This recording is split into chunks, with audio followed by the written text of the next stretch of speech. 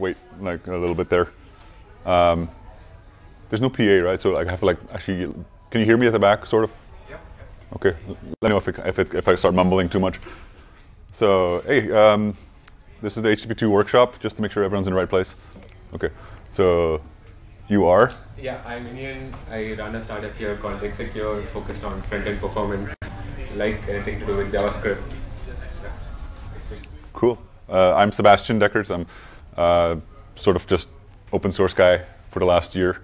HTTP2 has sort of been my side project, weekend hack project thing, and then sort of it's been completely dominating my life for the last year and a half. Been working on this for a long time now, and I'd like to share some of what I've learned along the way and built along the way. So I want to start with like a little introduction on HTTP2, but before we do that, like who here is actually using HTTP2 or knows sort of a little bit about it already? Okay, that's like if there's, okay, fantastic. Who is shy of raising their hands? Okay, everyone, right? So excellent. So like, I am just going to touch like sort of lightly on HTTP2 because the protocol itself is actually really similar to HTTP1, which, I mean, okay, we're all web developers here. I think I don't want to make too many assumptions. So like, if you're like coming in here from a Haskell functional programming background and you've never seen the web, then let me know. But I'll assume like certain things about like your knowledge of HTTP, that you understand what a request and a response are, that you've ever built a web app that serves a response to a request, right? But what's different in HTTP2 is some of these basic things that I'll just go through now. So the first concept that is really interesting is you have streams instead of just sockets. So HTTP1, everything goes over one socket, right? That means a TCP level socket. So TCP, you have this socket provided, and your HTTP goes on top of that. With every single request, you need to have a socket, and then you can send one request, wait for a response, send another request, wait for another response. Introduces certain things like head of line blocking, which is essentially when you have a request that's gone out, and it's like a really huge response that you're waiting for. Any other request in the meantime, wait for the original response to finish before they can go out over that same socket. HTTP1, you address that with things like opening 6 or 8 sockets. All right, are you joining for HTTP2? Yeah. All right, just sit yourselves down somewhere. We've already started, but just the beginning.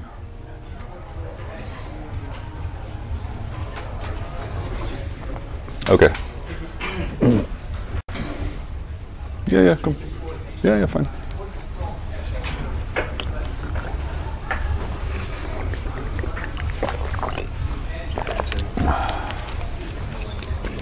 No, it's not. Oh, that's my back.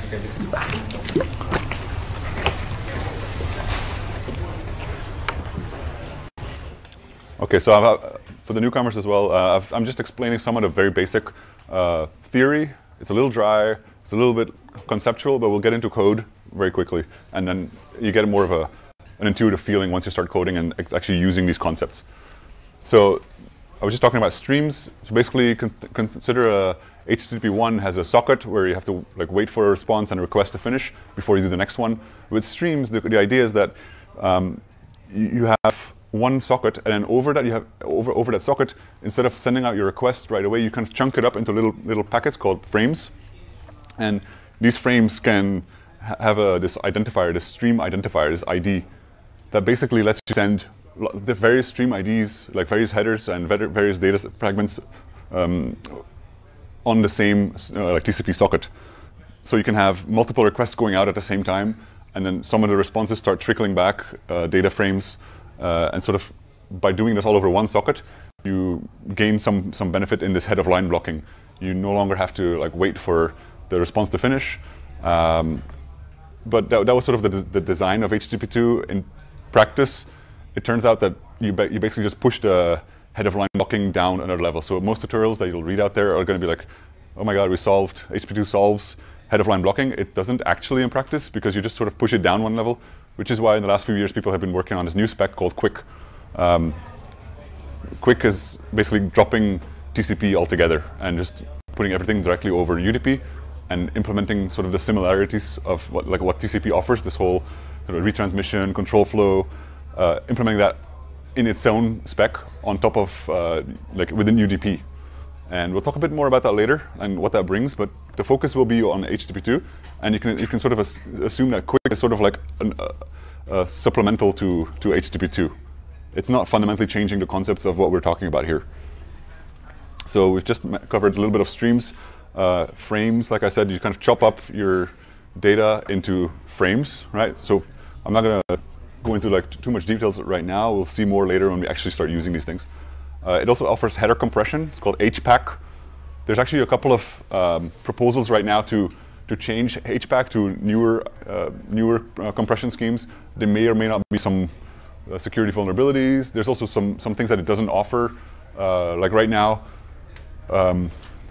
like for instance, if you compress, if you have streams that all go to the same domain name, the same authority or host or origin, whatever you call it. The terminology sort of blurs a bit over the different versions of HTTP. But if you send headers to like example.com, and then you would send it to example.net, those headers are compressed with a separate dictionary, so you don't have the full efficiency. So this is something that people want to fix now by scusi. Yeah, I mean it's just a little line. It doesn't really matter. By the way, you can just access this yourself if you want to like skip ahead if you get bored or anything. I'm not going to hold you back. Can you see this URL? So, hang on. Oh.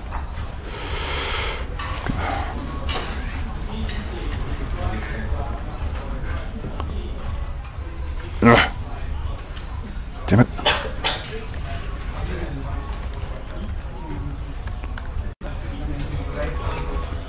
Something like that. So yeah, feel free to skip it. I don't want to hold you back, okay? So, like I was saying, HPAC, people are trying to fix that as well. So, just because I mention these things now doesn't mean that they'll be the same in like a couple of years. Little parts of the protocol are actually already evolving, and we'll even try using some of the newer extensions that have been adopted for HTTP2, and even some of the experimental ones, which is kind of cool. Okay, you got it? Get it from your neighbor. So we also have priorities and dependencies as a new concept. In HTTP1, there's no such thing, but now you've got a concept of streams that can be dependent on another stream. Because they're all on the same socket, the server could now determine which one should be prioritized. So if you have, let's say, an image, right, that's maybe not as high up on the page, you can give it a lower priority, and the server can interpret that as a suggestion from the client or as a hint to say, okay, I'm going to send you everything else with a higher priority. I'm going to allocate more bandwidth on this socket to the higher priority resources. I will say that in practice, like this is a sort of a concept in the spec. In practice, it doesn't really work. Okay, so different servers implement this differently. Most sort of really just ignore it. Browsers also have very differing opinions about how to create this dependency tree, some of which are really just a queue. So you have a tree where like you have one branch and then another branch and another branch. It doesn't really help. Okay, so this is something that people are playing with, but it's really, unless you're doing the research specifically on that area and you're trying to optimize something, it's not really going to be a very huge impact. But it's a lot of complexity if you're implementing it. So yeah, great choice, spec designers. So yeah, we've got another thing. Clients and servers can negotiate settings. When a client connects, it has a certain amount of settings that it sends in as like one of the first frames to the server, and the server will respond back with its own settings. So settings can be things like saying like, okay, how many streams can I have open maximum at any given time? Now the default in the spec recommends to never go below 100. Chrome actually says like 1,000 streams. So this is like 1,000 requests and responses could be open at the same time on a single socket. Like that's pretty liberal. Like that's pretty generous. Other things are like receive windows and things like that. So like, wait, hang on, don't we have enough chairs? I think Thomas is getting. Oh, okay. Sorry about that right now. There's like space to sit in the front if you want to get closer. Can you hear me okay there? Okay. So yeah, a little bit of setting negotiation. We'll try to use some of those. For instance, one of the key ones is the client can also enable or disable server push, which is the other thing that I wanted to mention. Is that was my personal the thing that got me into HTTP2 a couple of years ago, Speedy back then, was server push, because I really liked the idea that the server can just eliminate any wasted round trips by saying to the client, here's some file that I'll also send you in response to your request. So let's say a browser visits a website, requests, example.com/, just like the index.html.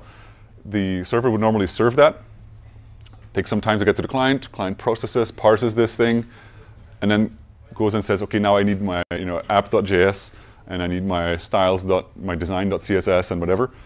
So there's a lot of that round trip time that is typically wasted. It's called think time in some contexts. And with push, you could actually eliminate that. With push, if the server knew what the client would need to go along with that page, it could push along those assets right away. And so that's a really cool idea, I thought. And so this is what I've been working towards, and we'll use this later. And I'll talk about some of the problems with that, what wasn't maybe foreseen, and how we can address those then. So we'll go pretty deep on that. And then lastly, here's the coalescing connection kind of idea, which fits into the whole streams. So with streams, you basically have like let's say all the JavaScript files, all the image files, all the CSS files from your website can go onto the same TCP socket at the same time. But now, let's say that you're on a CDN. A CDN is like a service that like Cloudflare you might have heard of, or Fastly, or Akamai, and many other large companies offer CDN services. So what happens is that a lot of people put their website onto those services to host them from servers around the world. Because when you put servers around the world, those servers get closer. These edge servers get closer to large population centers of the world, and that eliminates the latency. And which is always having low latency is the best solution to any performance issue, basically on the web. If you have really low latency, if you're like in Singapore and you're requesting from a data center in One North, you're never going to notice that you're doing 100 round trips, because you can do it in like 1/10 of a second, right? Someone likes your account that much. Cool. Is it hackling or what? No. Okay. So anyway, with once you're on the CDN for all these various performance reasons, there's this concept of coalescing connections, where you could say, I'm going to establish connection to my site, my example.com domain, but then I need to load something from api.example.com, because I have a single page app that's talking to an API. And what's happening now is that you can put both of those domains onto a CDN that serves a single certificate with maybe a TLS certificate to secure the connection, which lists both of these domain names, and then the client is able to connect to request from both of those origins on the same connection. So you eliminate the need to set up another connection, which is actually a rather expensive process in terms of latency, because to set up a socket takes like a round trip. To do that in TLS is like another 2 round trips at least. And before you can then do your HTTP request, right? That's four round trips at least, possibly more, because the size of the certificate might increase the amount of bandwidth that exceeds a single round trip. The idea is that you can serve multiple domains on the same on the same like TCP socket, the same connection, right? And if you combine all these things together, we can start moving towards a very different way of delivering web applications, where you have zero latency, or you have the minimal theoretical amount of latency between your client and your server. You have zero wasted think time, because your server is constantly pushing data down that pipe to fill the maximum capability. This is very important in places where there isn't an abundance of CDN infrastructure available right now. So this allows you to serve from Singapore, let's say, to a customer in America or in South Africa without having necessarily setting up servers in all these places. So there's a lot of concepts there, and I'll talk about sort of how I've been experimenting with those and actually using them in practice, and what tools we can use to do this. And we'll start with we'll start with taking just a closer look at these protocols, the data that's actually being sent, so we get familiar more with the sort of the primitives of the protocol. I will point out that my little rant here is probably not the best explanation, what is probably the best explanation is this really rather excellent FAQ written by, I think, Mark Nottingham, who's one of the authors of the, I think he's one of the chairs of the IETF HTTP working group. So he's been doing this for decades. He's really, really good at it. And he writes rather nicely. So you should actually go through this. I think that out of all the tutorials that I've ever seen about HTTP2, none are as good as the actual spec. It's a very easy to read spec. It takes like maybe an hour. And if you're intent on working with this, I would highly recommend just sit down and go through it. Take your time. And as you're working with it, also just like look at the spec as your source of truth rather than looking at like blog posts and tutorials and talks like this. These, like, I'm just trying to facilitate and explain what I've learned, but I'm not like better than the spec. Okay, so look at these things, and I found it rather really sort of enlightening. So right, there's the actual. So that was the FAQ. So this is under the HTTP working group. The IETF is this thing in the top right here. It's okay. Come on, position static. So the IETF thing here, that's a standards body that is really an open organization. Anyone can participate in these discussions. They mostly take place on mailing lists. These are people from around the world who work for all kinds of companies that are competitors of each other most of the time. Browser vendors and, like I said, CDNs and open source, hackers. And they have various working groups for different protocols. So most of the protocols I've mentioned so far, like TCP and UDP and QUIC and TLS and DNS and HTTP, they're all standards set up by working groups. The WG is a working group that fall under the IETF organization. And they sort of have a lot of process around it to make sure that this is facilitated fairly, openly, and anyone can participate in this. In fact, just last month, I think, 2 months ago, last month, they had the 100th meeting in person, and it happened in Singapore.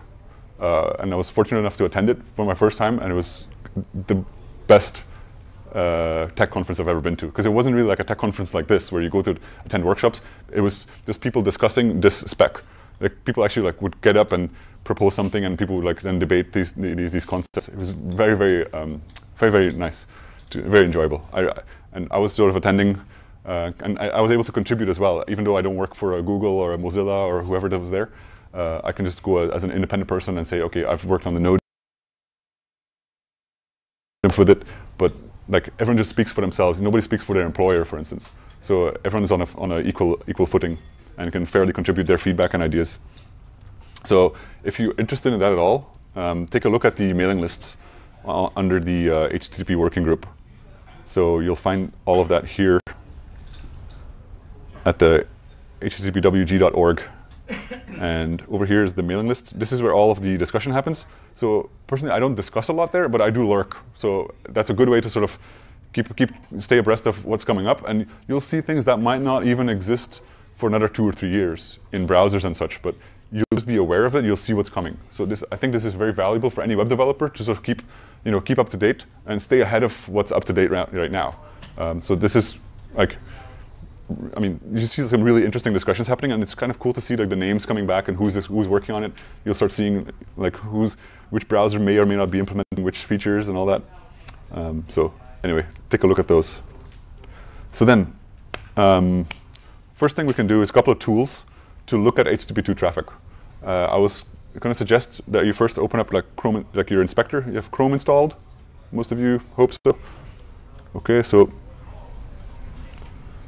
All right, so let's go to a website. Let's see, JSConf. Oh, hang on. Who here knows that on Sunday there's a meetup called Copy.js? Yeah?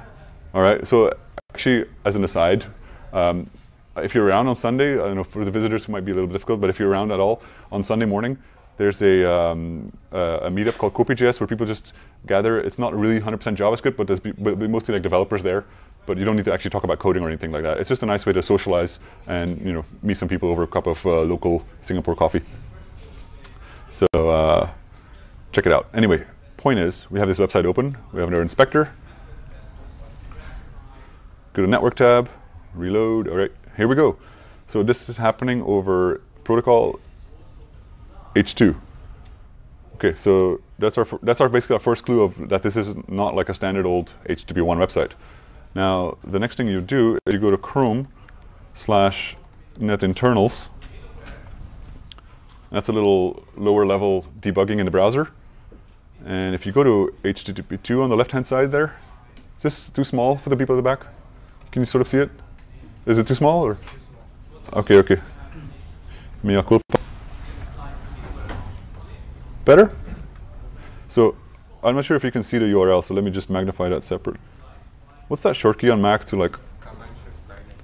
No, as in like to sort of zoom the screen. Yeah. What is it called? I always forget that. It's Command plus, I think. Yeah, that zooms the content, but not the browser bar. No, I think it's like with a pinch gesture and then some keys or whatever. It would be useful. Yeah, I could do the pasting, but then I have to do like every single time. Whoa.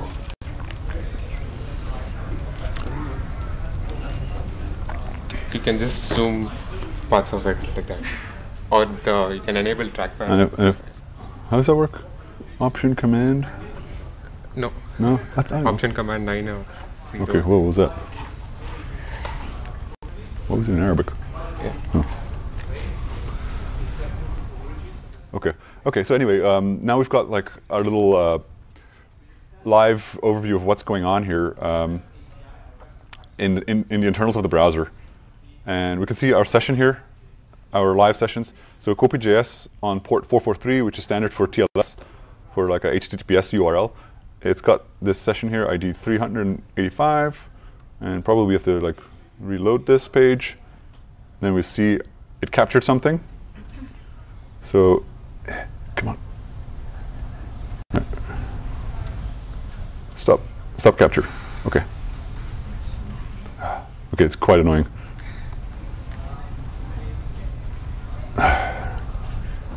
Okay. Anyway, I'll do it like that. So on your computer, you probably don't have to struggle with the zooming thing and all that. But basically, you can see like really low-level information on what actually happened, how the browser requested it. We start seeing some general events. So you see here, like it. Well, that was like because we reloaded it. It first closed it. Probably received some settings there, clearing this thing out. Where do we open it again?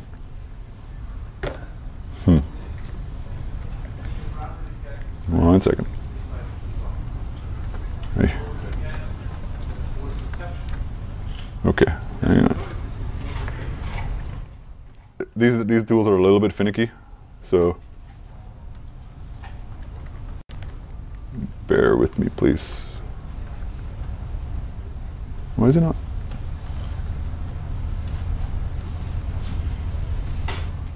Okay. Live demos are the best. Here we go. Okay, so we've got like a little idea of what's going on here. So our session, this is the request, the way it goes out. Because it's all binary, it's basically, this is a decoded view of that binary. Like if you were looking at the actual binary and just like rendering it as ASCII, you will just get a bunch of garbage. Because everything's compressed, like I said. So it's compression kind of like makes it very efficient, but also totally not human readable anymore, right? So this is decoded, this is uncompressed, and then a representation. So this is just a debugger panel. This is not literally the bytes that are going out. With HTTP1, the bytes that go out are pretty much literally like this, just that they get wrapped inside TLS. Here, a lot of this looks very familiar, but you can already see some differences. You have these pseudo headers in HTTP1. It would look different. I don't know if you're familiar, but in HTTP1 that would look, the first line of the request is basically just get, and then the protocol name and version, and then the path, right? In HTTP2, because there's no like text-based line-by-line protocol, these get encoded as headers so that they can also be compressed. And so they're prefixed with this colon so that they never clash. So if you see any headers that do not start with colon, then these are the sort of regular headers. The ones that start with colon are defined by the RFC and are sort of reserved pseudo headers. And these get compressed really efficiently, so they don't take as much bandwidth as actually what you see on the screen. Also, if you have repetitive ones, they completely sort of encode it to their entropy values. So you see a lot of these session, like this single session has a lot of streams going over it. We can start seeing things like the parent stream ID for this one is 0. That's the root is 0. Then they sort of incrementally go up in terms of the stream ID. So there's this difference between even and odd numbers of stream IDs, depending on whether it's like initiated by the client or by the server, like which direction it's going. So you can kind of tell. They can go up to like 31 bits, so it's like a billion streams either direction. So you should never be exhausting that, actually. Now, basically, this is one way of looking at the debugging thing. What I wanted to actually do is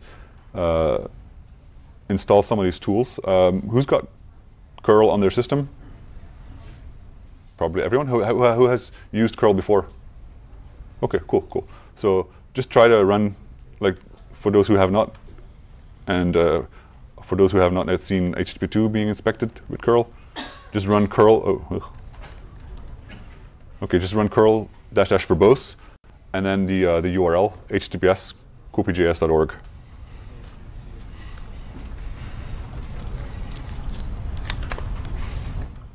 So you'll see all this content, right? But all the way at the top, you see the interesting part. Curl actually gives you kind of an insight into how it sets up the connection with TLS and what's being sent with the headers. So at the top, you see things like this ALPN or Alpine. That's like how it's negotiating whether this server is actually HTTP 1.1 or HTTP 2. That's part of TLS. So you see things like the exact handshake and the certificate exchange. So these are a lot of round trips that are going on. So in future versions of the protocol, this is one of the things that we're trying to eliminate, these kind of round trips. You'll see things like what kind of certificate is it, what algorithms is it using to sign and digest and everything. You see some details of the actual certificate. So in this case, for instance, the CN stands for common name, is copyjs.org. So this certificate only has copyjs on it. So when we're talking about coalescing connections, you need to have like multiple domains on the same certificate. This certificate would not be able to do that. So it's also signed by Let's Encrypt, which is like a very common way now. Most certificates are now signed by Let's Encrypt. It's a free service that is available on most hosting companies, free of charge. And you can also integrate this yourself. Then, OK, then we just see the regular headers. So this is fairly standard HTTP stuff, where you see the method. So the reason it doesn't show this as actually, like this is not actually what was sent out. This is a little bit of a lie by curl.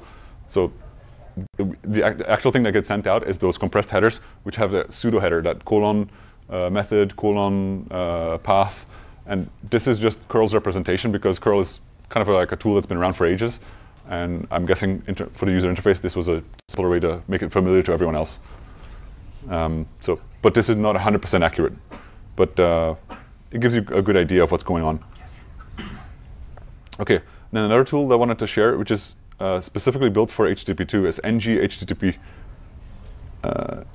So this one you probably have to, hang on, ng-http2.org. So if you go to this website here, ng-http2.org, this is an open source library that implements HTTP2.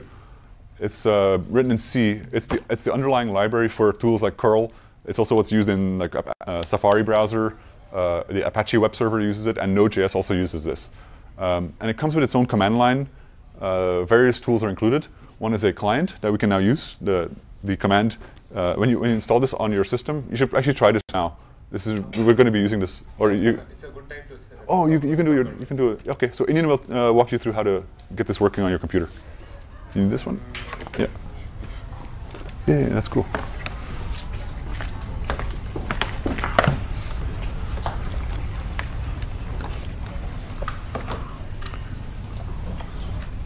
This is a Docker thing, huh? Yeah. Who's got Docker on their system? OK, cool. Nice. Wow.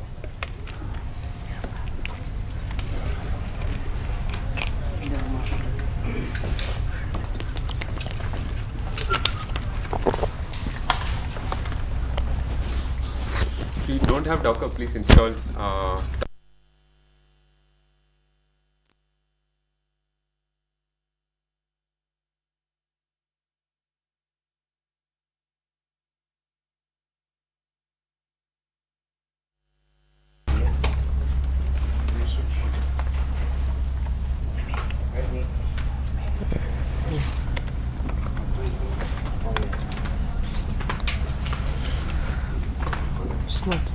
screen? It didn't even recognize the USB. Let me try it with the other one. It's fine, I just do it in this. Okay, Yeah. Sure.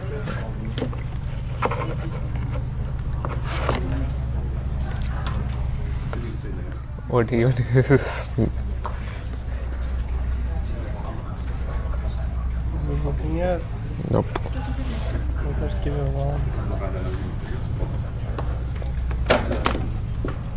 Is the temperature okay? Too cold, too warm? Cold. Over there. Too cold. Colder is much. Wait, does it need to be colder or warmer? Warmer. Warmer. Thank you. I think your computer needs this to work. It needs to be. What happened? I don't know, even yours is not working. Doesn't work? We try yours then. Hey. I think it might be easier to install it with Homebrew if someone has that. Yeah, Yeah. you're right. Okay. Okay, so Why is it not working? would your thing work with that? I'm not, yeah, it should, I guess. Nothing's getting detected. Whoa. Yeah, it's not even charging our. So we can, great suggestion there. We can use Homebrew to install this on our own machines. That's actually what I do as well. The demo was going to be a little bit more of a load testing thing if we can get that But working. that's fine. So if you have a Mac and if you are able to install it via Brew, just do that. Yeah, if you have Mac. The Docker was mainly for those who don't have Unix or Mac. Haven't tried it on Windows yet, so the Docker container is mainly for that. But if you are able to install NGHTTP2, just follow the instructions on the website. I didn't know it was on Brew, but if it's there, just For local development. Actually, so one thing we could do is show the demo for the load testing. Okay, yeah. Using. And one quick intermission. I told the venue that we're going to make it a bit warmer. And second, I would like to have a photo of all of you with Inian and Seth for my collection. Is everybody all right? Just I'm not sure I can get everybody in here. So you have to be representative with the corners. Thank you so much. Or do we do another one with hands? You only did it. Yeah. Nice. Love it. Enjoy. Awesome. Okay. Oh, we might do a drone picture later on the beach. It's like next level Instagram. So yeah, set up NGHTTP2 if you have already, and so NGHTTP2 is a C library which implements a lot of the lower level connection stuff with respect to your page. Yeah. It's very small. Yep. Okay. Anyone able to install it so far? Who's installed it already? Great. Okay. So for 80%. Anyone needs help with this? It's quite. It's actually quite heavy, so it will take some time.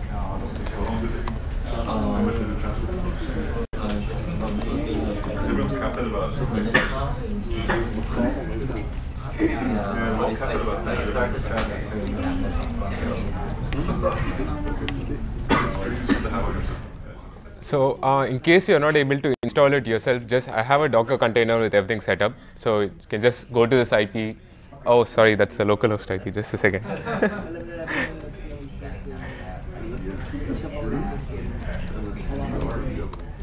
Yeah, should be able to access this.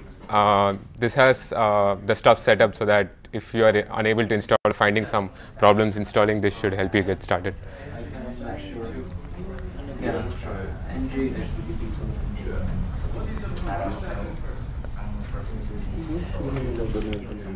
This is quite big though, it's nearly 800 MB, so yeah, just see if you're in.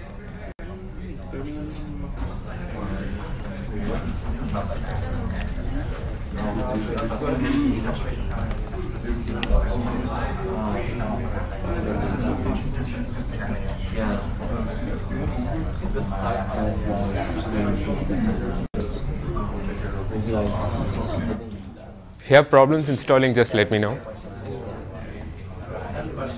Yeah. Can I just use this Alpine image?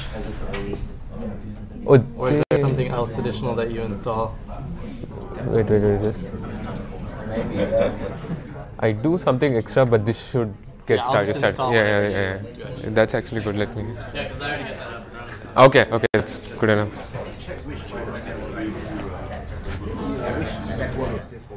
Oh, yeah, okay, good point. So if you want to access this URL, make sure you're on the JSConf Wi-Fi network. There are 2 networks here apparently. Yeah, password is, what is the password? Beware of the cats, I think. Beware of the cats is the password.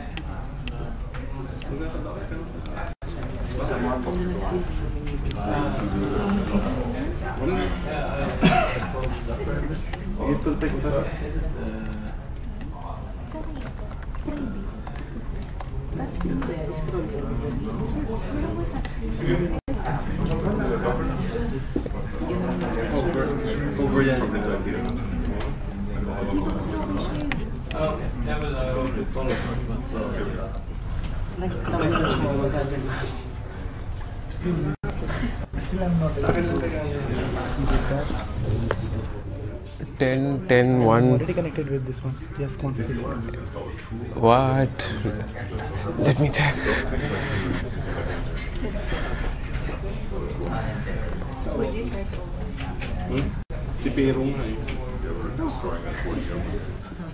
Is anyone else able to access this URL?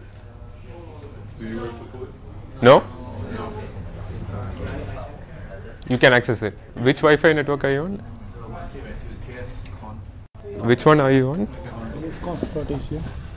Unless someone else is mimicking that Wi-Fi network.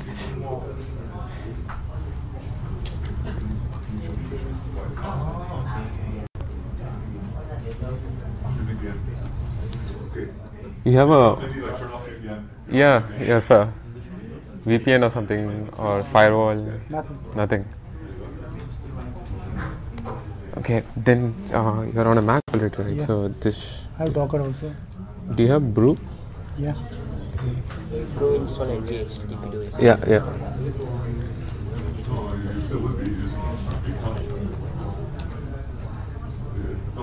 Yeah, this should do.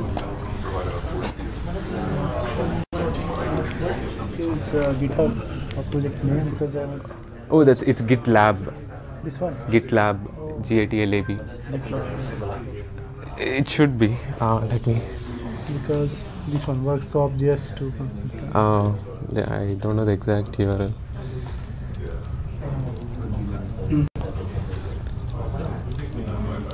Hopefully, there's no more Sebastians.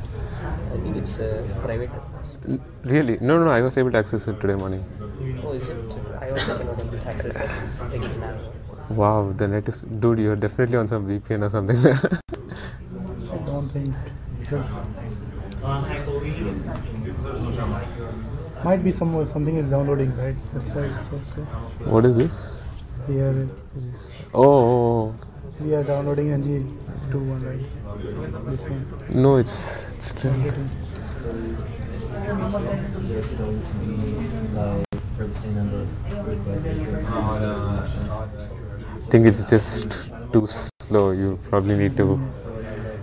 It's 100 kbps. It's not that. But yeah, wait for this is the main thing for you to get installed. So.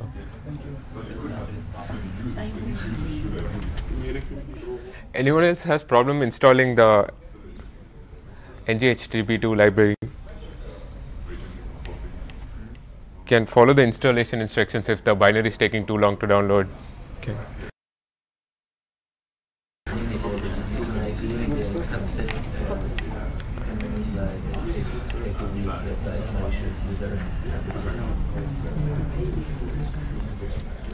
So this is basically a C++ library which provides a lot of the low-level abstractions for managing the actual frames that get sent over the HTTP2 connection. So different servers built on top of this, like for example Node.js core uses this library to manage some of the different APIs that they are building for the core. So yeah, this also comes with a tool called H2 load, which we'll be using to say load test HTTP1 and HTTP2 connections. That's what I had set up in the Docker image, but I think it might take too long to demo.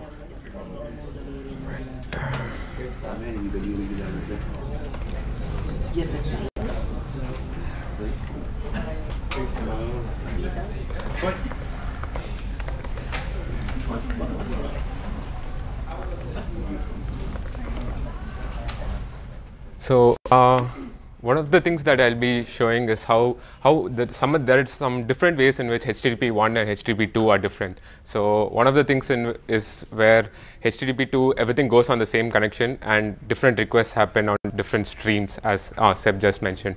So with HTTP1, for each request you need to open a different socket, and because of this there are some security implications of that as well.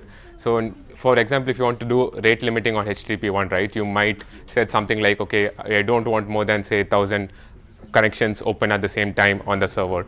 But with HTTP2, that paradigm changes, because you can, with one connection, you can have say 1,000 streams at the same time, which can which can utilize a lot of resources on your server. So when you're shifting to HTTP2, especially if you're doing that on your own server, not just like using a CDN to manage your assets and stuff, you need to be you need to fine-tune all these settings on your server. For example, Nginx has a lot of different directives to manage number of parallel open sessions and stuff like that.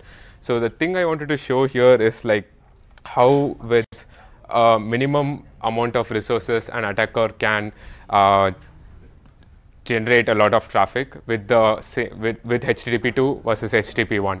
So with HTTP2, it's pretty cheap to make a request. You just start a new stream and make a request with that stream. With HTTP1, it's different. So what I'm doing here is basically I'm just starting a Docker container I'm just limiting the amount of memory and CPU it's able to use. So yeah. So if you look at it, I have done the same thing. I've just installed NGHTTP2. It also comes with a library called H2 load. You can look at the different parameters thing. Yeah. So you can use different parameters to load test your application. The cool thing about this is it allows you to send requests both via HTTP1 and HTTP2. So using this, you can test which one works better, which one can send more requests at the same time.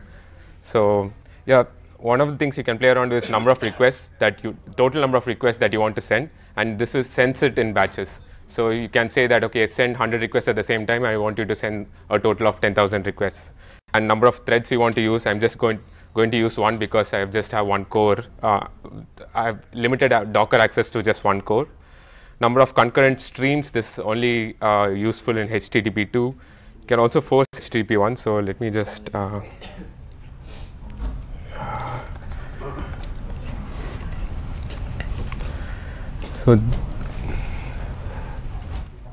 so I'm just trying to send a lot of traffic to a server. Make sure that I've set up a sample server here.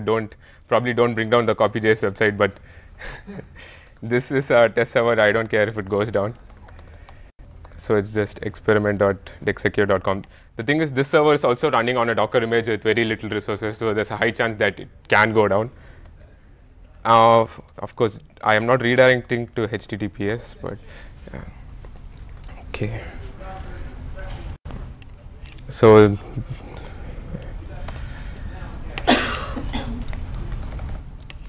this is what I'm saying. I'm saying like send 10,000 requests, 100,000 requests. I'll probably reduce that. Don't want to say. Yeah, let me see what this does. Okay.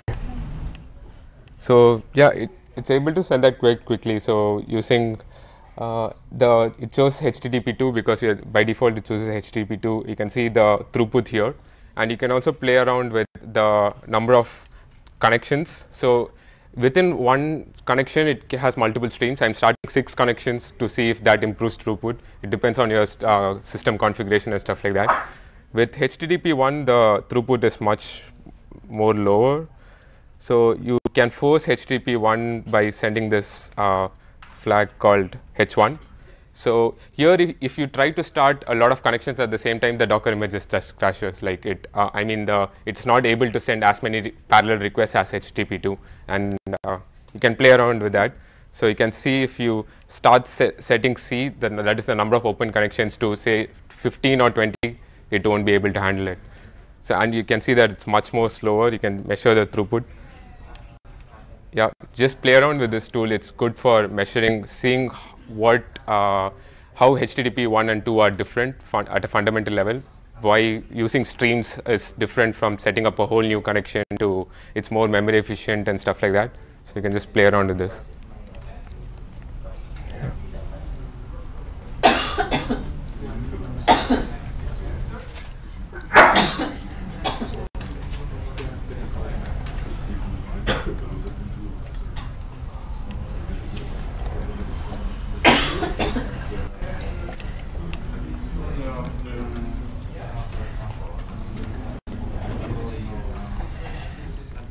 Has anyone has problem setting up ng HTTP or trying out H2 load? Just let me know.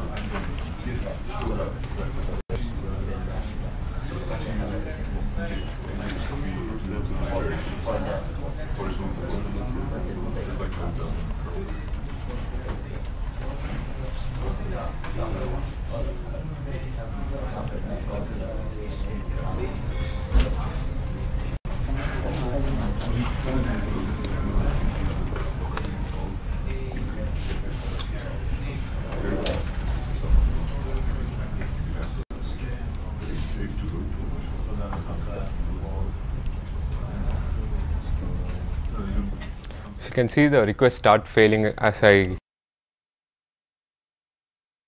open 100 parallel connections, which is very bad with HTTP1. So you can see that most requests just fail because it's not able to open that many parallel connections. But with HTTP2, this is much more easier to do.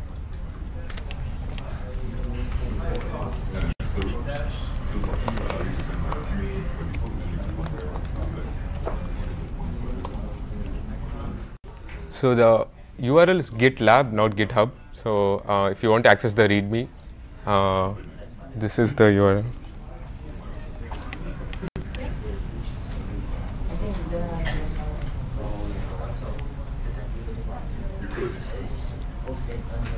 It was, but I think 2 days ago he put his application. Can access it, right? Yeah.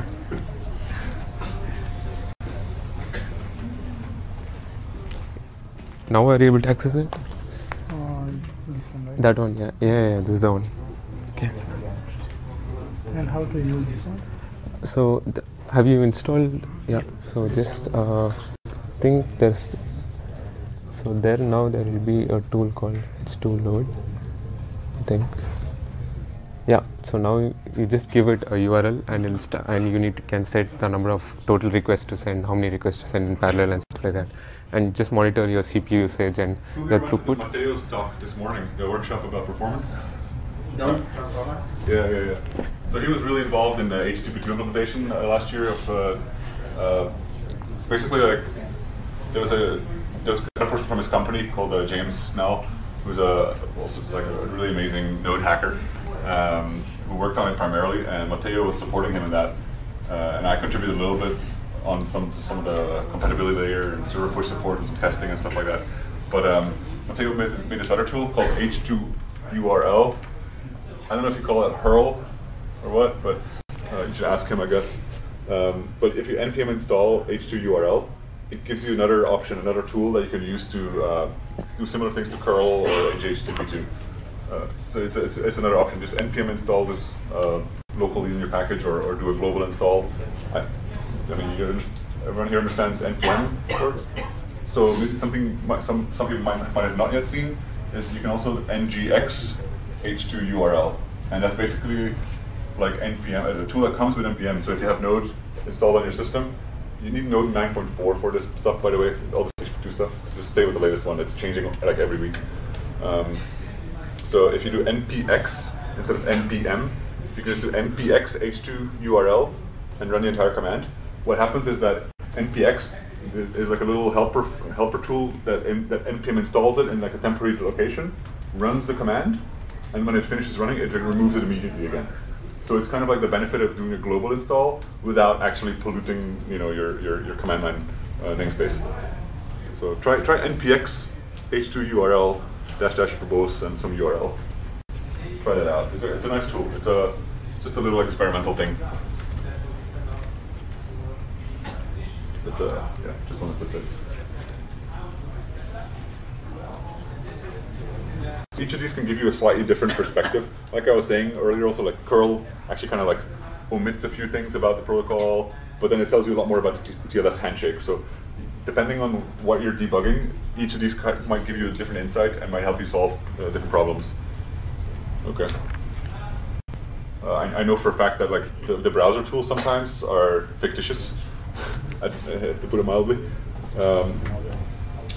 Like when you're doing things like server push, and then you're trying to figure out why are there more requests hitting your server when the browser tells you that it isn't. You can lead to interesting things by looking at the internals and seeing, oh, for some reason it opens up 2 streams because some bug in a browser leads to the favicon and favicon being somehow on a separate thread because that's being rendered by a different part of the user interface, and it opens up a new TCP token. And so all this kind of weird stuff happens, and that's why it's useful to have like the full suite of debugging tools at your disposal. Okay. All right. So everyone's got like a little bit of thing working now, and everyone's made a request and then looked at the HTTP2 stuff. Who's still like need a little hand? We can go around it just to make sure. You got a little good. Never couldn't get it off. Oh. I don't know what's wrong. Still downloading. Downloaded which one? The Docker or the Brew? Or?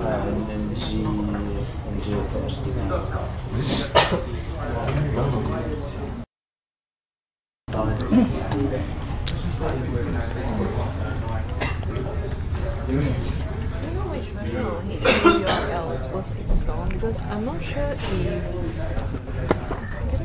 getting some error saying unexpected token, and I tried this,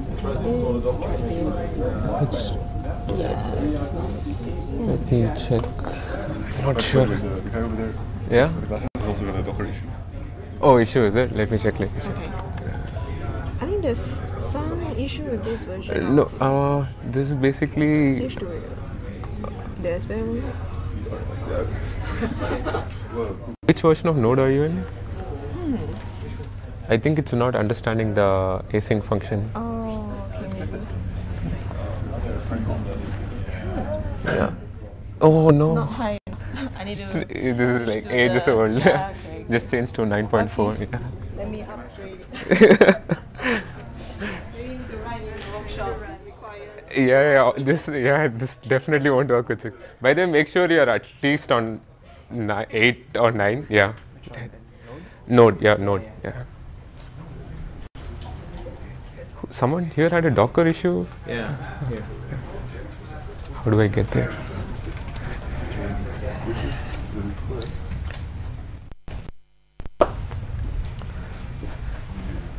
So Docker from where? I have a Docker up and running. I'm using it every day. in development. Oh, okay. But I tried to download the Docker image and then build it like it says on your page. And then it fails. Wait, it's a little bit inconvenient for me to restart it right now, so I don't think it should be a minus Docker. I copied it from here. Let's find something else. What? You want to build the image? It's actually dead, right? So I took a git clone and then I run the Did anyone run like H2 load against copy.js or something? Yeah, thank you. No, nice. Yeah, sorry. Like, forgive the issue. I'll check out what it. Like, it's basically it's a server that's just running at home from. At my house. I'm not pulling So from the game. Pull very complete. kind of a little setup. because I think this should work. Are you on Windows 7? Yeah. No biggie. Okay, try it on the terminal with the Linux terminal. Do you have that? Or do you have a git bash or something? I have a bash somewhere. Yeah, but just try it on bash. That's what I meant, because I think it's failing because he didn't expect. Yeah, git bash should work, I think. Oh, but is Docker and stuff installed on git bash?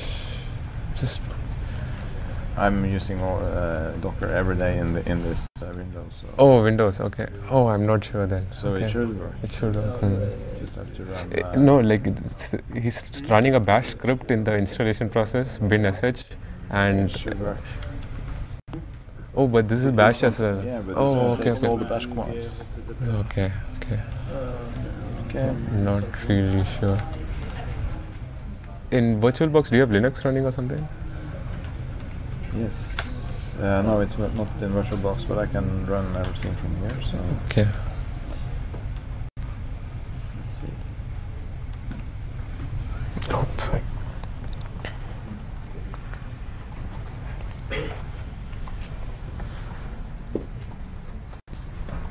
I haven't tried it in Windows. Sorry.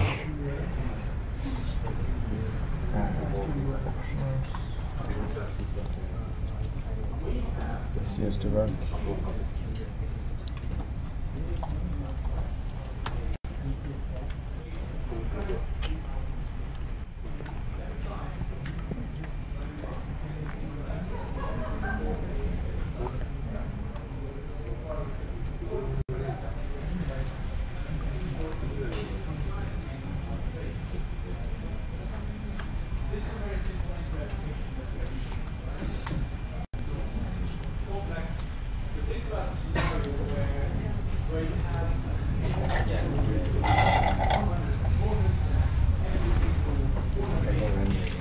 Everything okay?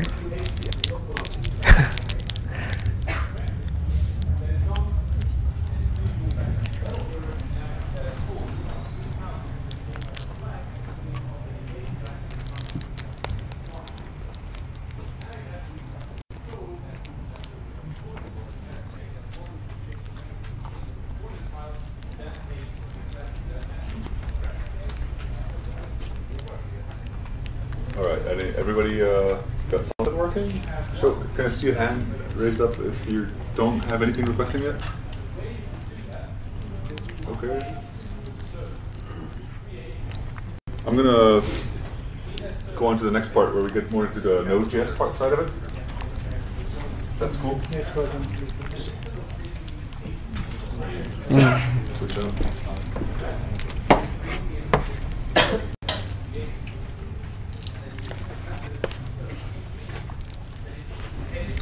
Oh.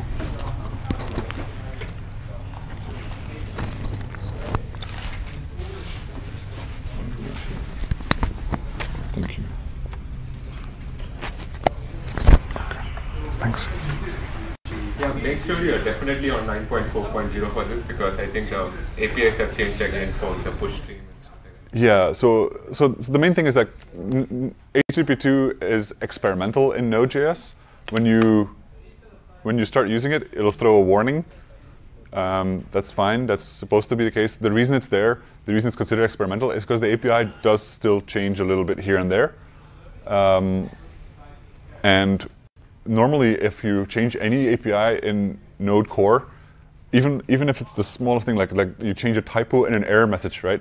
That has to go through a really lengthy deprecation cycle. That could take years and years because of LTS, the long-term stability, long-term support versions of Node. That could take years to actually fully go out.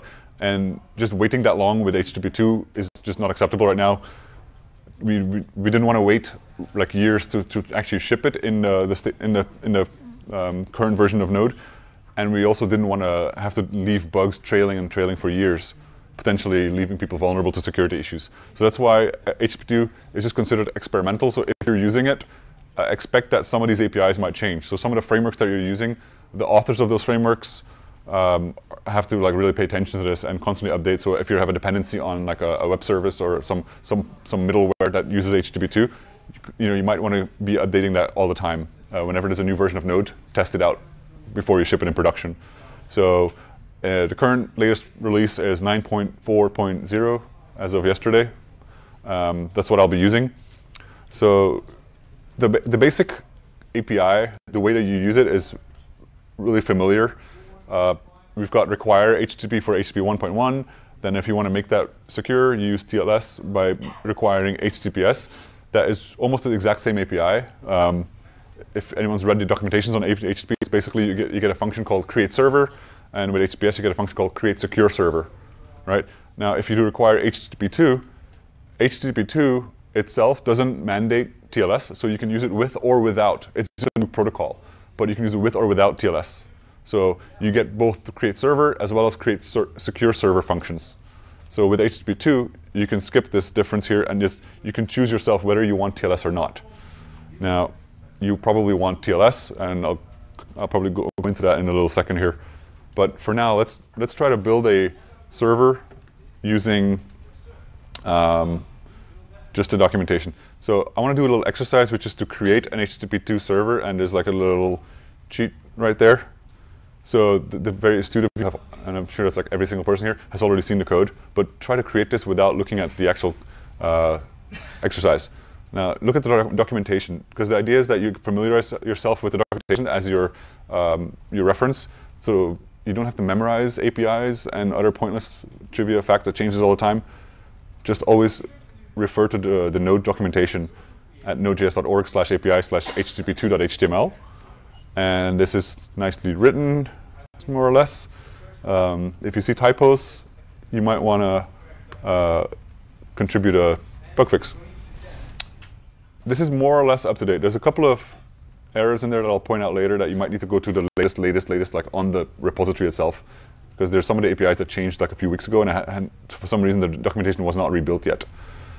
Now, if you go here, you'll start to see there's a core API and there's a compatibility API.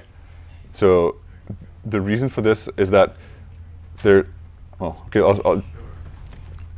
essentially you have these layers of the Node.js HTTP2 implementation. One is the ng-HTTP2 library that we were talking about.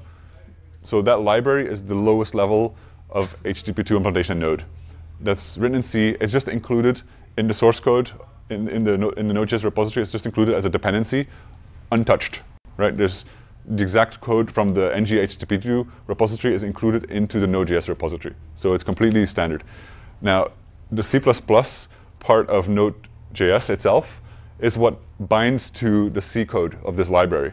And so there's a lot of C++ code that was written that exposes the API that ng-HTTP2 offers, exposes it in Node C++ land. So most of the Node.js internals are written in C++.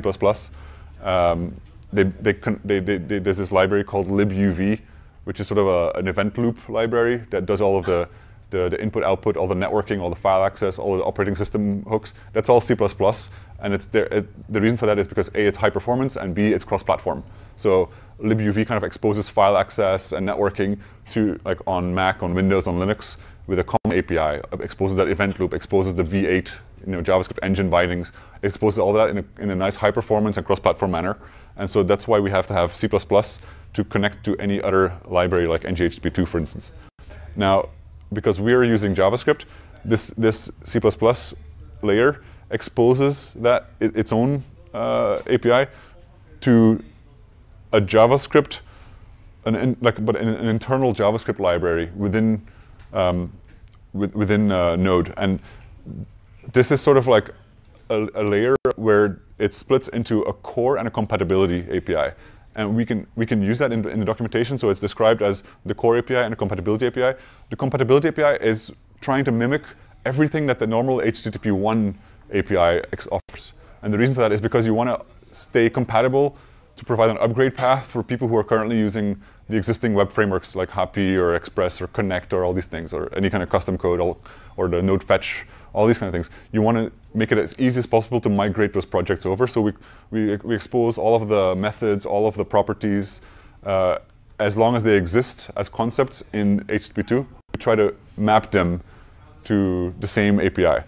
But the core API is going to offer you access to the new concepts like push streams or the streams and the session. It's going to offer you access to like the HTTP2 settings. It's going to give you a lower level access. It's slightly higher performance because it doesn't do as much like wrapping and like extra lookups, but performance-wise, they're more or less the same. You can comfortably use the compatibility API and never face any issues because of that.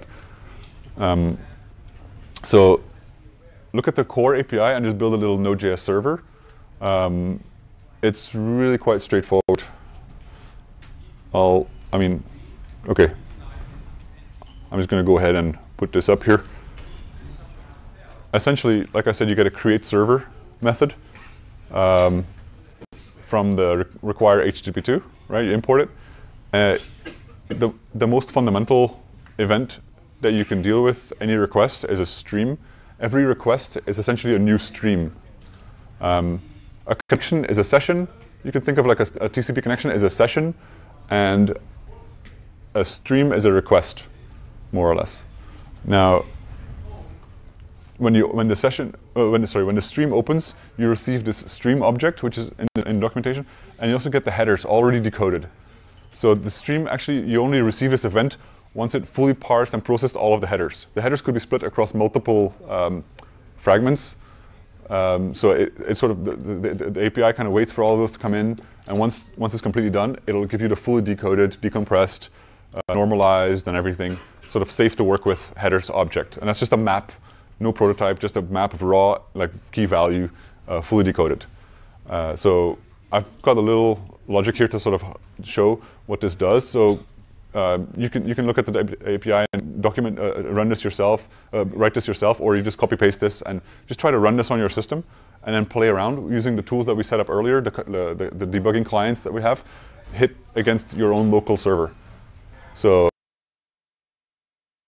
JS, but now you can try to DDoS this one on your own machine. Okay, what's happening here is normally you would do like something like send head or write head or whatever. I always forget the API. There's a new API here called respond, where you just give it all of these headers. And remember, the status code in HTTP2 is not like this magical field in the first line. It's just another pseudo header. So when you're sending all your headers, you can now send your status code, like your 200, your 404, your 500, whatever it is. You can just send it as this colon status header name with the value being this number. So you just send this response, and then that's just going to send the header fragment out to the client, and then you can send any kind of data as a stream.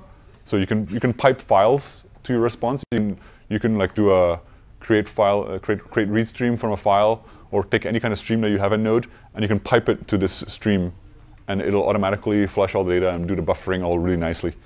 But this is a simple way to just send a string out there. So if you connect to your port 8080 with your browser won't work, right?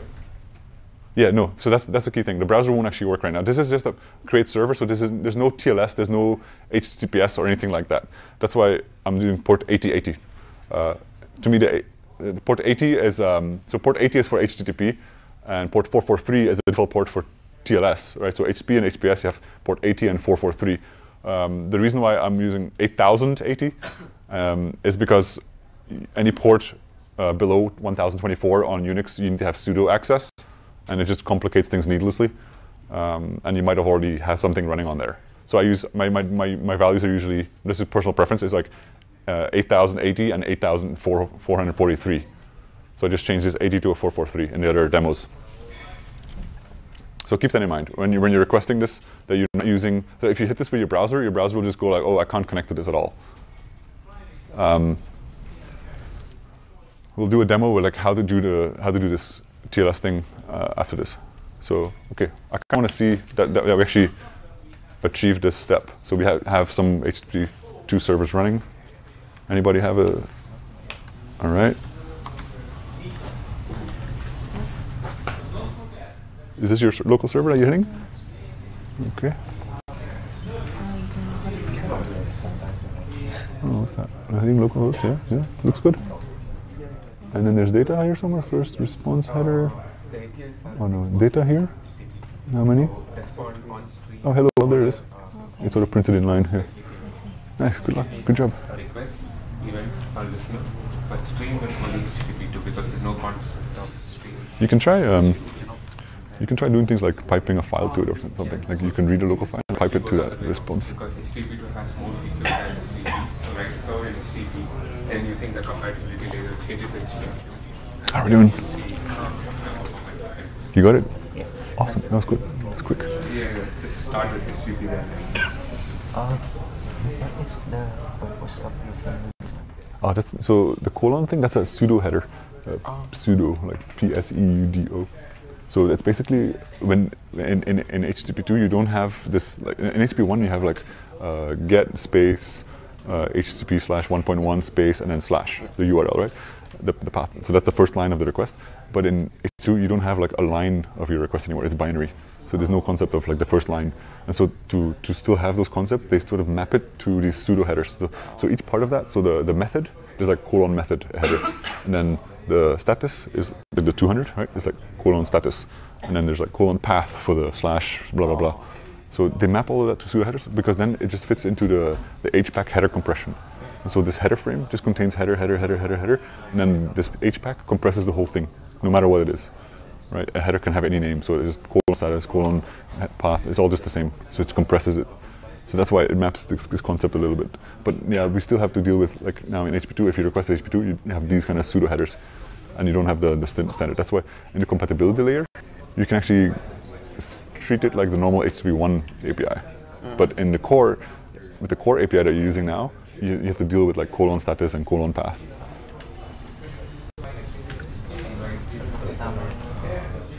How are you doing? Oh, you're linting my code, huh? Okay. Okay. You got it, yeah?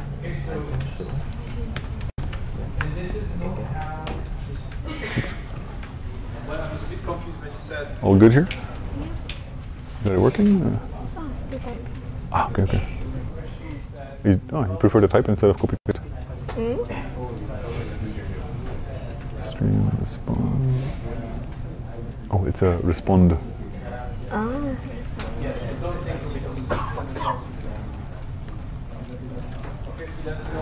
Okay. How are you guys? Yeah? Hey. Running the exercise. Oh, really? That's it. Oh, thank you for coming to the workshop. So I just run the server. Okay, you got it running? Yep. And then use the This one? yeah. NGH, not the X. X is a server or a proxy. HTTP one. Yeah, NGHPT, yeah, and then just like HTTP localhost. And then maybe you want to do verbose. 8080. Nice. Hello world. So you can see all the frames here. You can see like the headers frame coming out with the pseudo headers and everything in there. Yep. Awesome. Yeah. What on it? What's going on? I just copy and paste. It's fine, it's fine.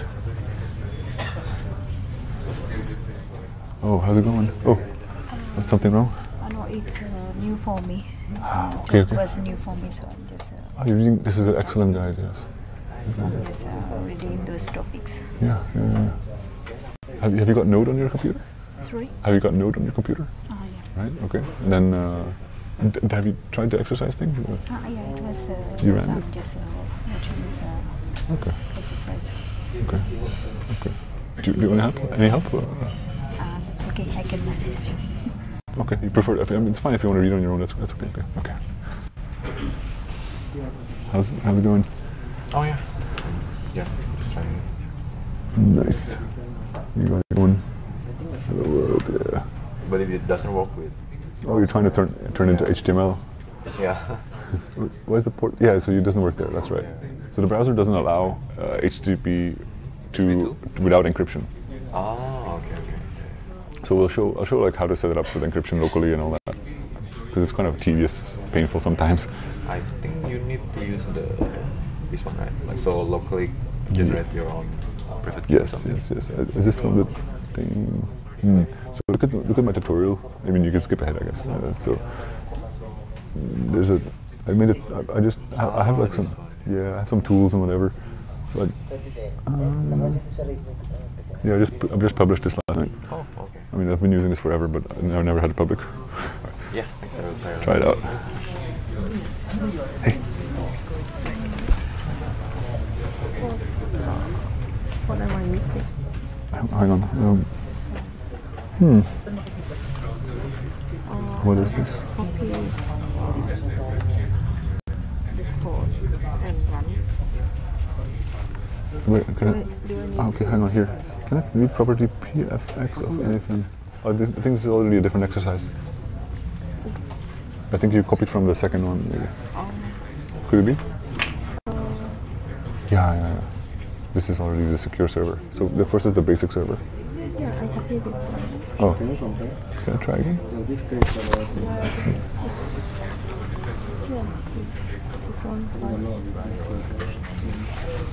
So,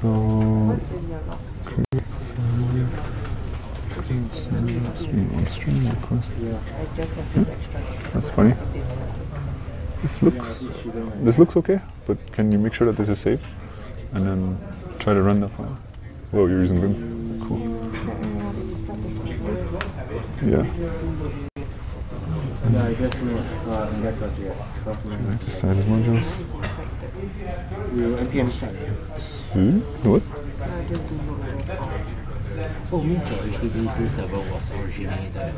What is this? Can I see Node? I think I see what's happening. Okay, so the version of Node is very, very old. And so you did an npm install of HTTP2, which is somehow like a module that's really old, and basically it'll get fixed by upgrading to Node 9.4.0, the latest, current released. So I have to update Node. Okay. Yeah, that's all. Thank you. No worries. So I can curl it and I can use H2 URL. But not in the browser. Why can't I do it on the browser? The browser doesn't allow HTTP to plain text. It doesn't allow. plain text. Oh, okay. So you can only do HTTPS. Oh, but I thought normally it allows that. Only for HTTP1, but for HTTP2 they did not do that. I can talk about why. Okay. Because everyone's having that now. I think that's good. Everyone's getting to that point. Yeah. I was like, excellent. This works, that works. Yeah. Exactly. You're not setting up the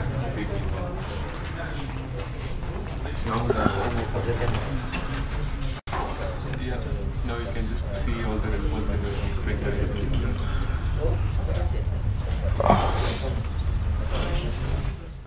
Did everyone use ng-HTTP to connect to it, I guess, right? Most people seem to be doing that because that's what we were using before.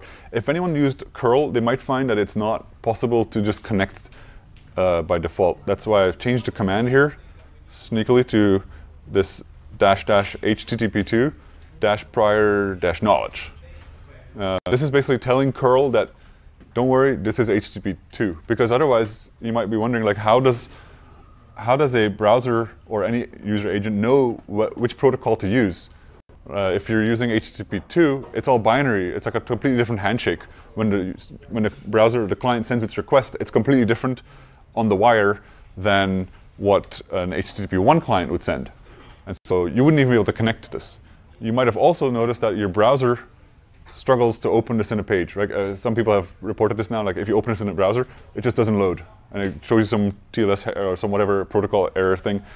Now, so for curl, you can tell it that you have to use HTTP2, 100% double confirm, HTTP2, prior knowledge, right? If you just do --HTTP2, it'll try to do what's called an upgrade mechanism, which is a way that the HTTP2 protocol declares that to an HTTP1 client with a specific header, with the upgrade header, that says, I also support HTTP2, which tells the client to then sort of switch to HTTP2 mode and start sending HTTP2 traffic on that same connection. So that's a very slow, there's a wasted round trip again there. And that's just not very efficient. So browsers have sort of not implemented that. Another reason is that another reason why they don't support HTTP2 over plain text connections unencrypted, like at all, is because it's really problematic to deploy that on the internet. If you introduce these kind of huge breaking changes, like an entire new protocol, there is so much infrastructure out there in terms of like proxy servers. They're called middle boxes in sort of the standard speak. There's so many middle boxes. That could be firewalls, that could be like logging servers on corporate networks, all kinds of optimizers, caches for like mobile phones that are automatically transparently compressing your images, and sort of all this infrastructure exists that makes it impossible to really deploy things in plain text, because they assume that if it's plain text that they can mess around with it. And they just end up breaking HTTP2 if you send it in plain text, because they're built for an HTTP1 world, and now no longer they don't recognize the protocol, and updating all of that stuff would basically be a situation where you can never update it because nobody would do it unless there's a need to, and there would only be need to if everyone's already upgraded. So you get this chicken and egg thing, and that's why you can really only introduce huge new protocol changes by fully encrypting everything and saying only like the slightest amount of bits in that in that handshake. Excuse me. Excuse me.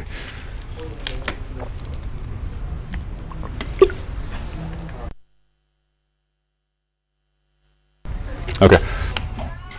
So that's why we have to use HTTPS for the browsers to actually support it. Now, so curl and a lot of other command tools, they don't really care about that. They're just like there for debugging. And the protocol, the spec describes how you can do it over TLS and how you can do it without TLS. And the spec describes like this upgrade mechanism. So a lot of these command line tools, they'll actually support it. Node also, Node supports, like we saw, our plain text. And there's also a client built into the Node HTTP2 implementation that can connect to a plain text HTTP2 server. But that's really only useful for like machine to machine, like an API call to another API call, if you want to skip over the whole TLS thing, or for like writing unit tests. Like if you're trying to hit a server and you don't want to set up like certificates, self-signed certificates, and deal with all this self-signed hassle on your CI server, for instance, you can just make a plain text connection to that. But in the real world, when you're dealing with users on browsers, you're going to need TLS. Okay. So, maybe before that, let's compare it with the core API that we've been using now with this stream. We can compare that to the compatibility API. So you notice here we've got still the same create server, but we're providing it a callback right in the create server call. So in the first example, we just did a create server and we did not pass it any callback. Right? It just we get a return value, which immediately synchronously we get this server object back, the server instance, and then we attach an event handler to stream. Now, this is how you enable, and this is a very subtle way. I'm not a big fan of it, but this is a subtle way to enable compatibility API by passing an event handler to create server. Yeah, this is sort of the tricky part. Like, so you might do this by default because this is generally how you handle requests on HTTP1. So you create server and you give it a callback for any kind of, it's a request callback, right? So the request event. So the request event in the core API, we don't use that. We just use the stream event. And we have a session event also, but we use a stream event to deal with a request. And we get the headers, and we then send data back on that stream. But the request and response objects are only part of the compatibility API. And these are the ones that expose all of the sort of the HTTP1 legacy API stuff. They expose all of the same methods and properties, like I said. And so if you pass this callback in there, you get a standard, like a familiar request object and a familiar response object. And you can use them to sort of use the familiar APIs, like write head with a number, and then a map of headers. And then again, you can use a stream to just to close it off with a string part, pass it back out. So if you run this, you'll get more or less the same thing, but now using compatibility API. If you log like the request object, you'll see that it looks very different from the stream object. So it has these different properties. The low-level ones are going to be on the stream, and the high-level ones are going to be on request. So one thing you might be wondering is like, okay, what if I have a request and I want to access the lower-level stuff? Luckily, it's just exposed request.stream, and you get access to the lower-level stuff again. But you can see how that could be a slight hit on performance. So if you're going for like a benchmarking tool with some really high-performance code, you might want to stick to the core API. Without sort of the overhead of wrapping all of these objects and doing that extra parsing to expose its compatibility layer. But it's there. So in most cases, you can just use the compatibility API because it gives you all of that functionality of the middleware that you're already using with whatever framework that you're on right now. It gives you all of that like out of the box. Pretty much works with, well, I'm not going to say it works with everything, but it works pretty well. And it's very familiar. If you've been using HTTP and on Node for a couple of years, then this is going to be very, very familiar. You can also just change it to HTTP to get the HTTP version of it, and then probably do a load test or just on this to see like, oh, HTTP 2 versus HTTP was faster. That's right. Cool.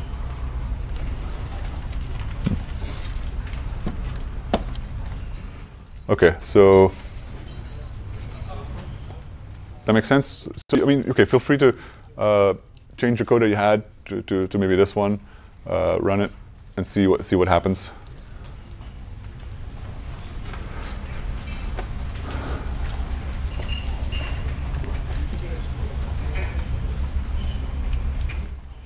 So yeah. Oh, by the way, maybe I should clarify this little guy here. It's not an emoji, that's an IPv6 local address. So the IPv4 would be like 127.0.0.1. With IPv6, because the addresses are really, really long, there's like this abbreviated notation. And like the local host address essentially for IPv6 is just : : it's just completely abbreviated, : : but because the HTTP URL has like the colon for your port, you kind of have to like wrap your IPv6 : : in these square brackets. So essentially this becomes your host name, where this is the IP address, like the double colon is your IP address, and the square brackets is just there to like say this is the host name part of the URL. And then this colon here, 8080, is just the divider between the port and the host name, the separator. So that's why you'll see this in a lot of places, and it trips me up many times. I fix bugs in people's frameworks now like a lot, where I see people forgetting to actually wrap them, and you end up seeing URLs like http:// and then triple:, and you're like, what is going on here? People forget about that all the time. It's an annoying little gotcha. So I just wanted to put that in there to make sure everyone's aware of that. Okay, now, so let's get on to why, like, fixing this for the browser. So TLS, right? Like I was saying, the reason why we have to use TLS is because of compatibility, really. Like, without TLS, it would just break. We would never be able to roll out HTTP2 because it would be trying to patch a huge change onto an existing protocol that has massive adoption, and nobody would really want to implement that. So there's this chicken and egg thing. So the spec allows plain text, but you really just want to use it over TLS. So the spec actually refers to a TLS 1.3 in one place, but TLS 1.3 doesn't officially exist yet. And the HTTP2 spec came out a while ago. They were very optimistic that the TLS 1.3 would be settled, and they continued to be optimistic. And so, like a month ago, they were saying, "Oh, we should probably push back." They were thinking that it'll be out in March or April this year, but now it's probably going to get pushed back to like Q3, Q4 of this year, and we'll see, right? So TLS 1.3 is a work in progress. Right now, we're on TLS 1.2, And despite the small change in version number, there's like 10 years of difference between them. So don't underestimate. TLS 1.3 is almost an entire new kind of protocol than TLS 1.2. One of the key changes, right, is the design of TLS in the past up until including 1.2 was sort of this layered approach of protocols.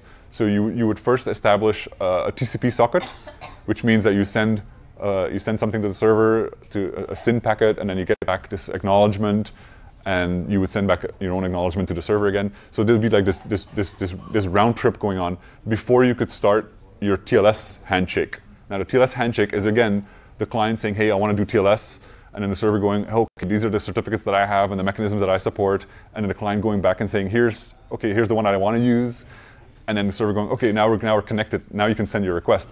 So we now have TCP one round trip, and then TLS 2 more round trips before we can even get into the HTTP request that we actually just want to send. And so we're dealing with minimum of 4 round trips, which is unacceptable in most environments. That's very wasteful. You should be able to just transfer the whole thing.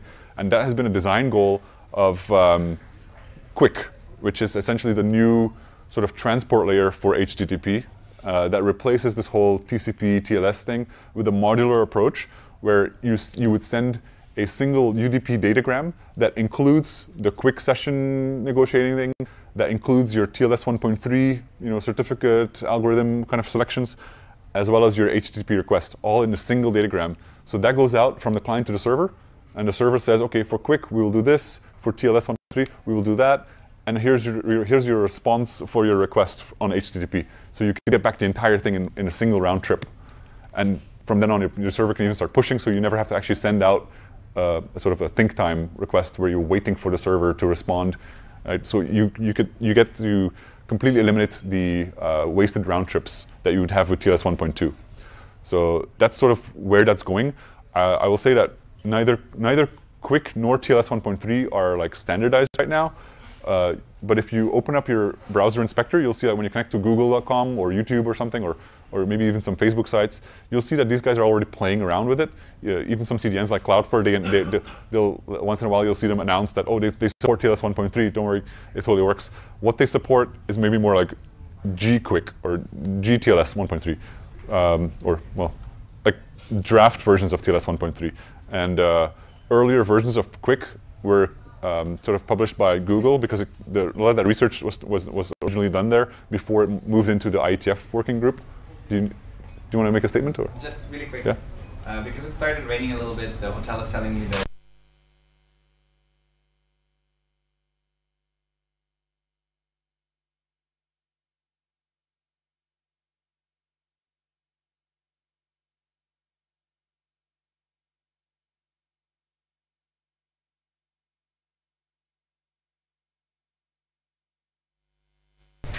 All right, so don't get like struck by lightning on the beach party by yourself or something,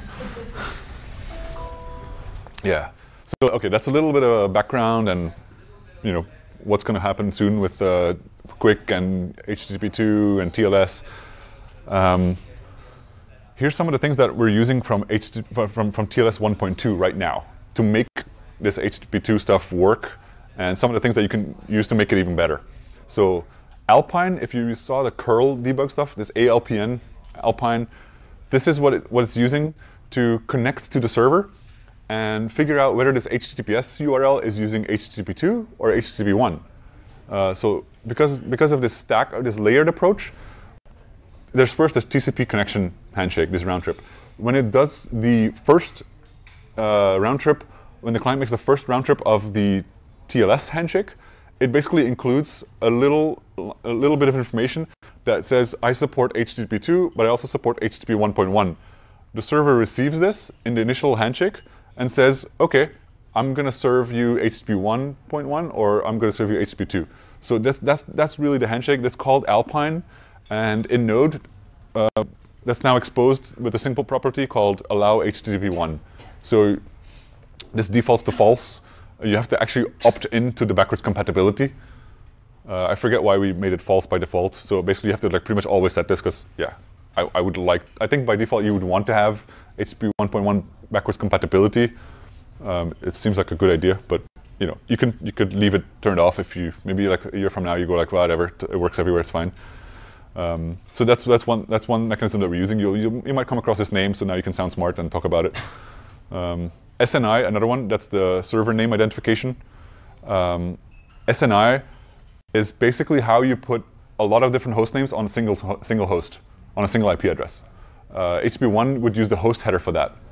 I think it's actually HTTP 1.1 that introduced it. HTTP 1.0, you still had you had to have like one IP address for one server, because when you connect to a server, you just go like, I have this path name that I want to request with this method, but the server wouldn't know which domain you're requesting it from. So it would have to say, okay, this IP address I'm receiving this connection on, that's configured to be this host name. And then with HTTP 1.1, they were like, okay, this is getting expensive to like maintain all these different IP addresses. And so they introduced this host header, host : and then example.net. Right? That's the domain I want to connect to.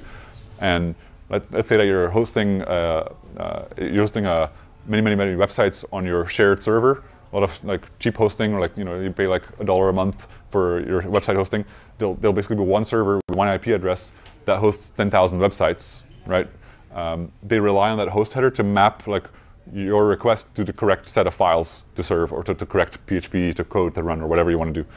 So in HTTP 2, that's happening like a step earlier at the TLS level. The TLS 1.2 has this extension called SNI, the server name identification, which you can use now in TLS to serve the correct certificate, because you can't even get the request yet. You don't get that host header,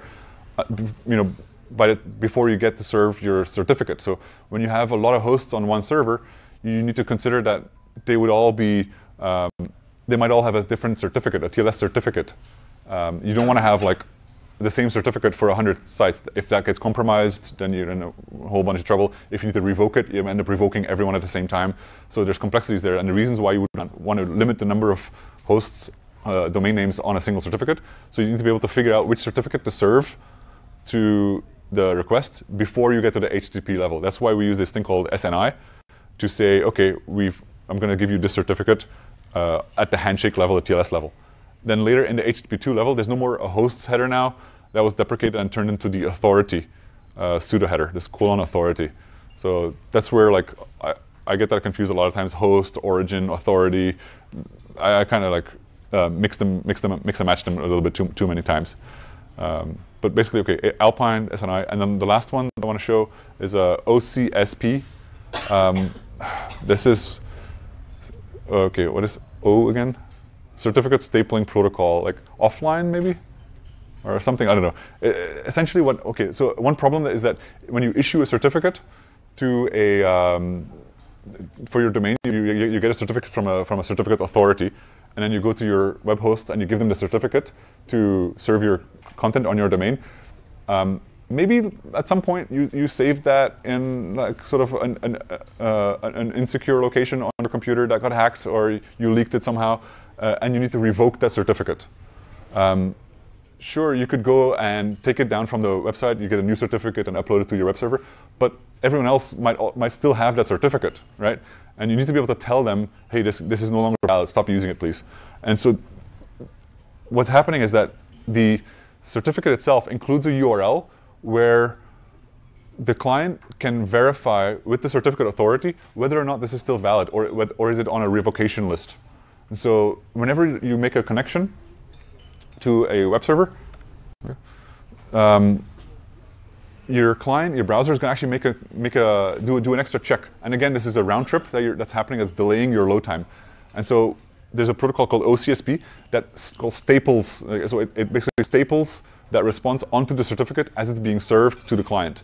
And so stapling means that the web server itself, actually periodically goes and gets the latest sort of validity result and just staples it on. So rather than every single browser making those calls, like if you have a huge website and you have every single browser hitting that certificate authority, they're going to suffer. Like they need to set up a huge amount of infrastructure just to handle these revocation checks. And so it's better that the web server itself just periodically checks it and includes it, sticks it onto that certificate and gives it to the client, where the client then goes like, okay, this is still recent enough for me to consider it as non-revoked. And it also eliminates that round trip. So it eliminates the round trip for that client. So it doesn't need to like make another connection to another host and do another DNS lookup, because that could be very expensive. So it's faster and it's less load on the CA server, so it's cheaper. So it's just generally better to do this. But by default, this is actually turned off in all node servers with TLS. So you need to do a little bit of code to make this work. So I'll show you from one of my projects how I do that. If you ever need to reference it, just look at this as an example. By the way, I'm using this thing called just require OCSP.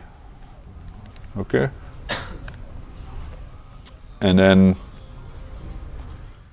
I build a cache, and this is basically a snippet from the, oops, make it a little bigger. Okay, so the OCSP cache is essentially what I'm using to store the certificates that I've done the lookup for, right? So whenever I get a request, my server fires this event. This is a standard TLS node event. This is not new this is not new in HTTP2. This is, if you're using HTTPS right now, you could get this event, and you're probably, if you're not handling it right now, you're wasting all these round trips, and your users are making all these extra calls. So if you just want to improve the performance of like standard HTTPS, you should still do this right now. Basically, this is like caching the responses as they come back. Your server makes that request to look it up if it doesn't have a currently valid sort of stapled response. And otherwise, it pulls it out of a cache and serves it directly. So it's really fast. This is the big concept. Sort of stapling makes sense now? A little bit? OK. All right. So question now is, how do we do this localhost certificate? I had this for a long time now. I've had like some, well, it started with like just going on a Stack Overflow every time and trying to find the right copy paste to OpenSSL command line stuff. It got very tedious, so I started automating it. And just last night, to make this easier here, I published this TLS keygen on NPM. So you should be able to just generate it by running that on your system. It'll just generate a key.pem and a cert.pem. And it'll try, if you're on Mac or Linux, not Windows, sorry, but because I didn't have any machine to test it on yet, it will try to sort of set it up on your computer so that your computer trusts it. And that's very convenient if you're doing like local development. Then your browser is not going to show you those like security content warnings and get really annoying when you try to do anything in the browser, basically.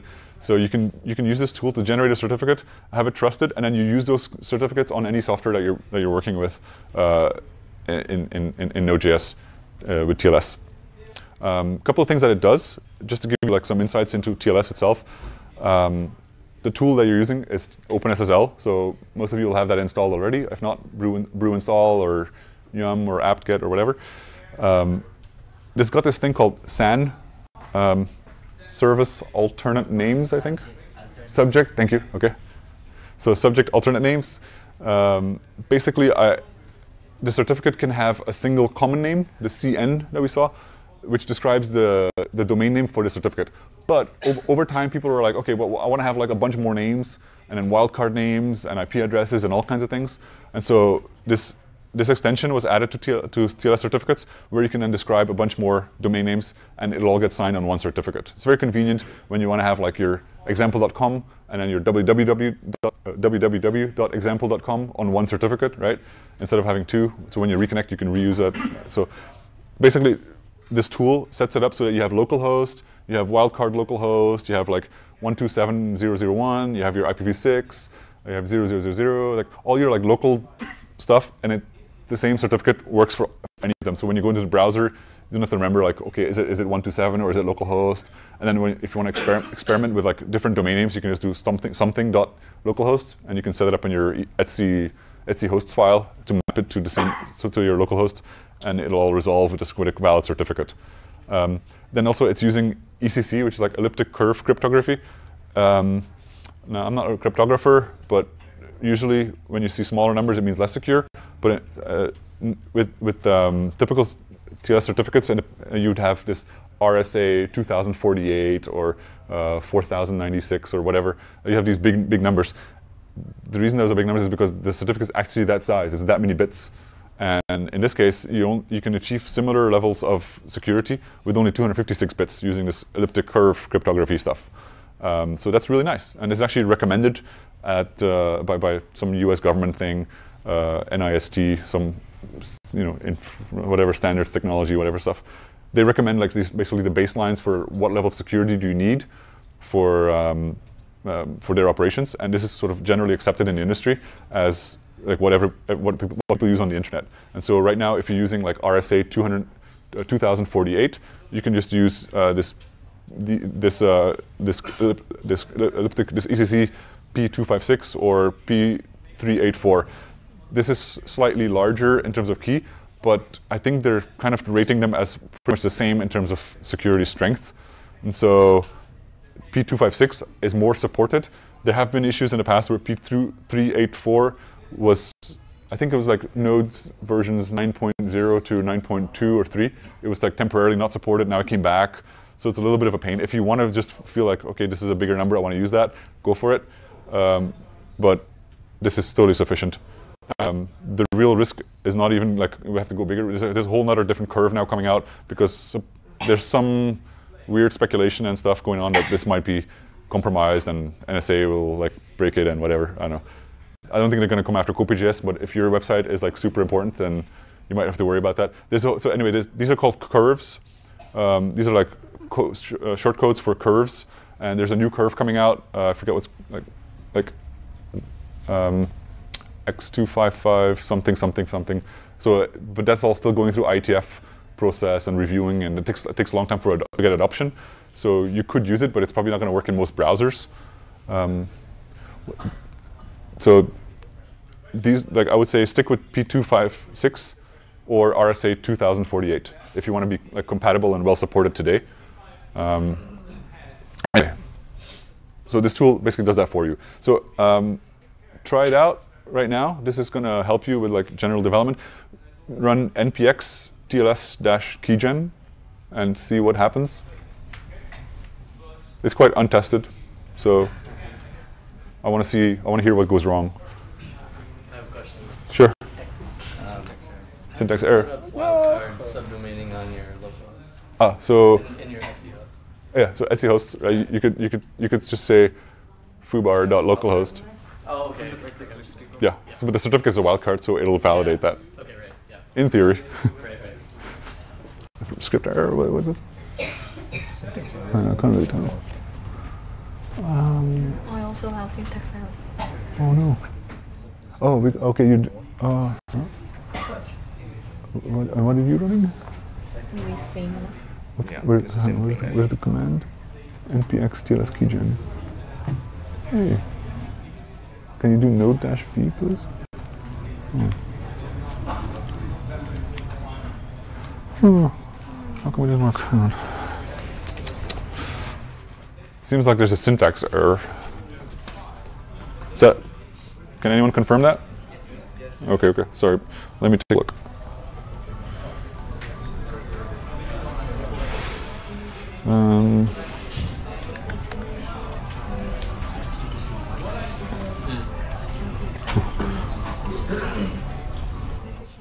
What's the line?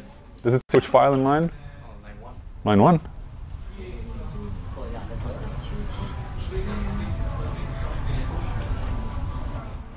Does it say the file name? No, that's the one, the require. What am I not seeing? You're saying there's a typo here? It's saying unexpected open brackets. Should you import it instead of something? Can you require it like that? Why not? It's just destructuring it. Which node? 940?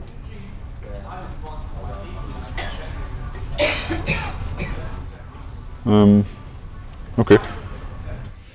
So yeah, I mean, you could take the snippet and run it actually, or but why is it wrong? Anyone see the issue? Set up to backtick on the console log? Is that it? I don't know. Where's that? No, that's Okay. Oh yeah, I was just doing that to escape these the other quotes. Hey.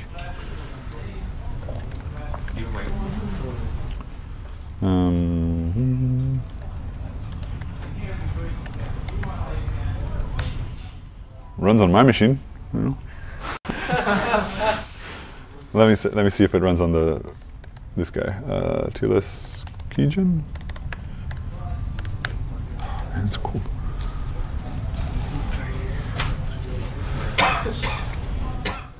Oh.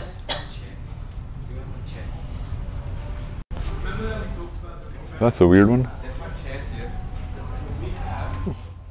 More chairs at the back, apparently.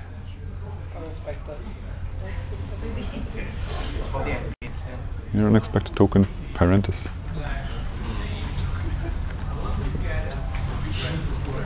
If it needs curly brackets.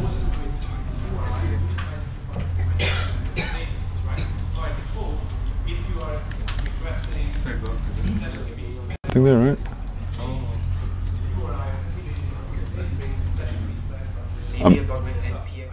I know, yeah. I'm just, yeah. Try. Okay, can anyone try to do npm install like dev? Let's see. Okay, so. Yeah. Yeah, install globally. It's the same. Okay, let me try.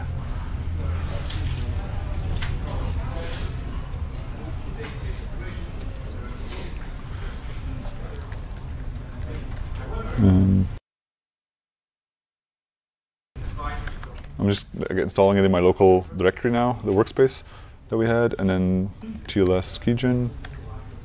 Yeah, that's funny. Okay. Oh, right. Whoa.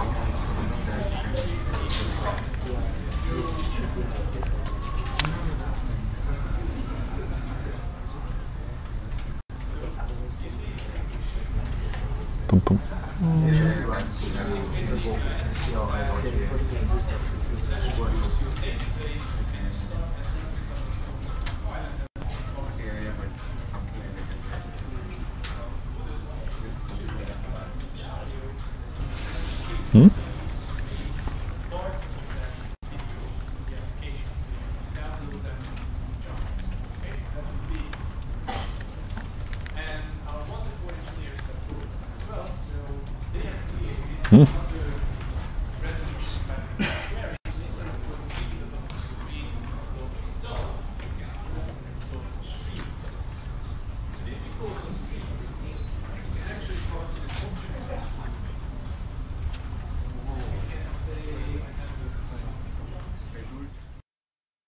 If I go to load modules and do it, it works. Yeah, right?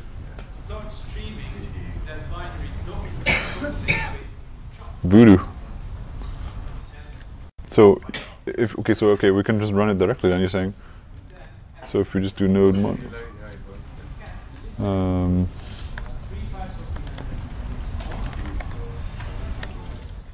Yeah, okay. So, alright, so sorry about this weirdness. I'm not entirely sure what's going on. I have a hint. But anyway, run it this way. Just run npm install. Hang on, let me. So you do npm install -D TLS-keygen. That'll set it up as a local dev dependency. And then you do node, and then in your node modules TLS-keygen CLI.js.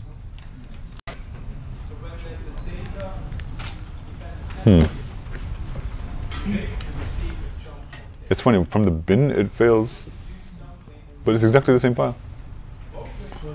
It's like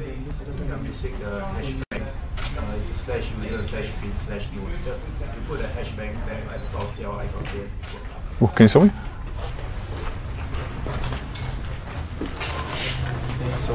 So the system didn't detect this as a process, so it just did that. Thank you.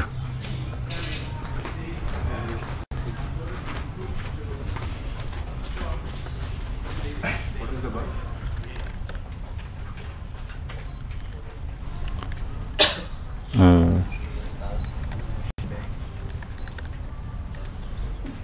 I don't know. What's the standard one?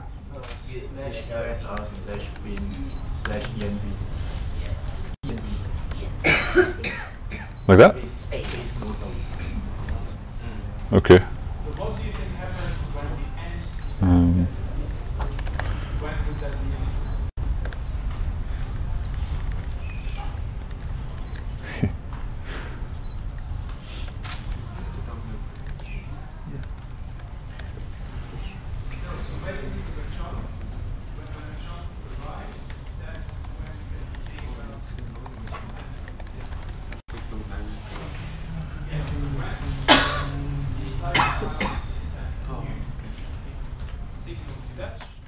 Yay, thank you.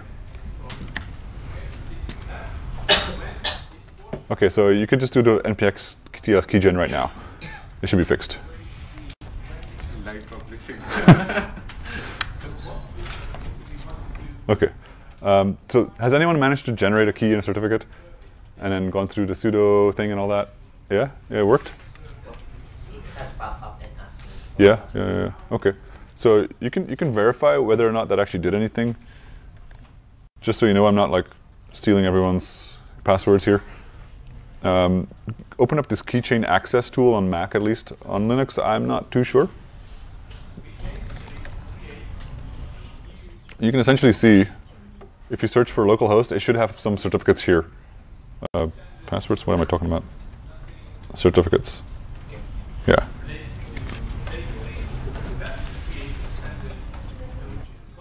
So I use this thing like this technique a lot. So I've got a bunch of them. You should have at least one here. Has anyone seen that? Okay. So if you ever need to do this manually, this is what you do. You just drag the certificate file onto this keychain access thing. You would double click on the PEM file. And for SSL, on trust settings, you just put on always trust. And from that moment on, most software that integrates well with macOS, like Chrome browser or Safari, they will just trust that certificate for connections that are on this, for domains that are on this certificate. So you can see, for instance, in this case, it would be localhost plus the wildcards plus my local IP address, etc. So these this is like now a certificate that I can use with software without having to face like all these browser issues. So the TLS keygen tool just automates as much as possible there.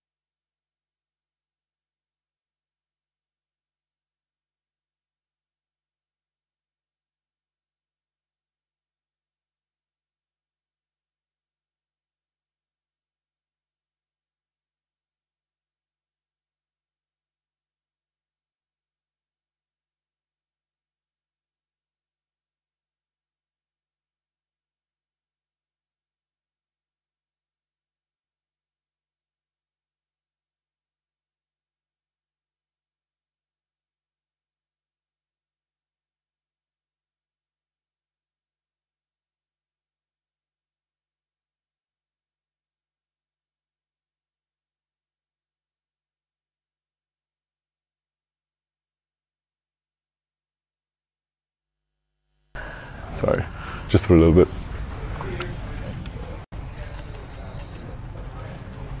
I think in that case we have to use reverse text kind of thing. Whatever is coming, This is a long call. we have to get it on.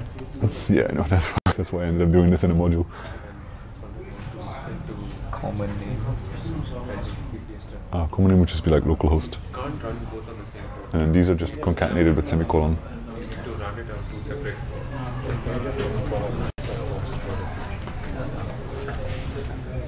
Any luck? No, I can't. I have the same problem. I can't generate it.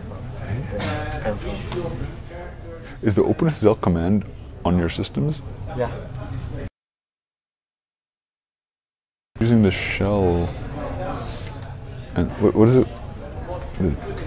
Hey. So, can you try it in the regular standard terminal thing? Without all the, like this is item 2 or something, right? Because I think when Node runs it, it's just running it in plain bash, right? I'm not too sure, but Try. he's also got like a funky looking terminal like that. Mine's very vanilla. This is Oh, That's not oh, is it? Mine was in. Mine is in items. Wait, was I term as well? Or not? You can try yours. Mine still looks funny. Yours. That right? Mm-hmm. Oh wow, what? Did you run what now? Oh, what Node version is this one? Because now you don't have NVM anymore. True.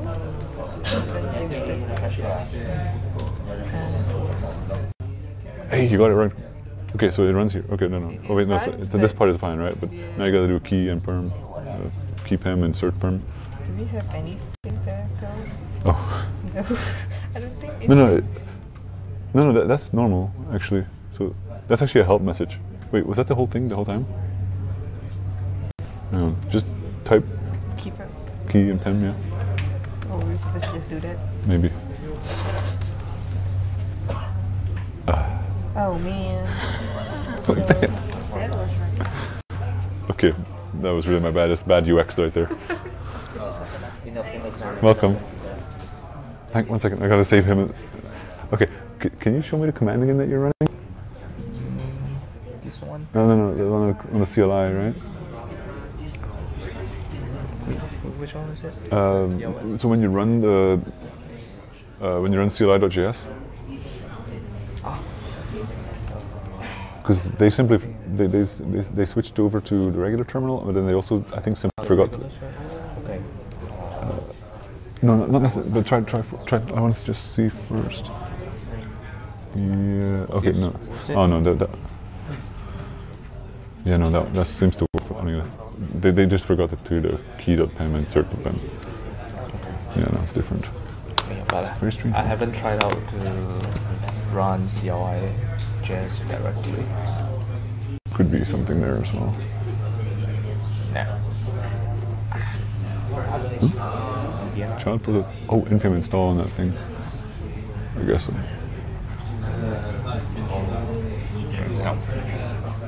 That's the normal one, right? Error reading set. Yeah, it's like the file is not there. And I don't know if it just wasn't generated or if it's in the wrong location. Yeah, it could be generated somewhere else.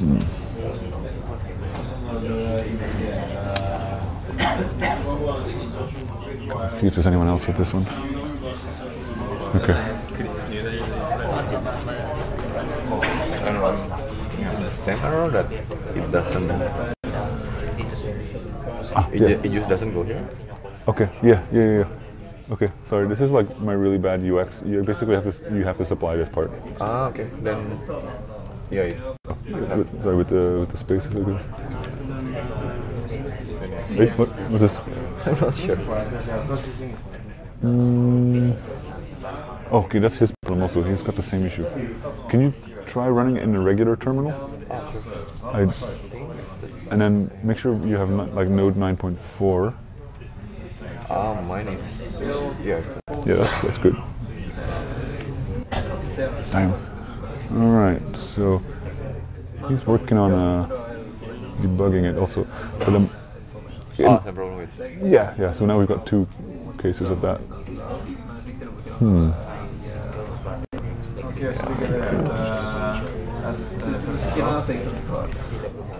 So it says that they can't find the key file, the cert file, or which one? Yeah, the cert file. Yeah. Can you try making it like an absolute path? So what is? Yeah.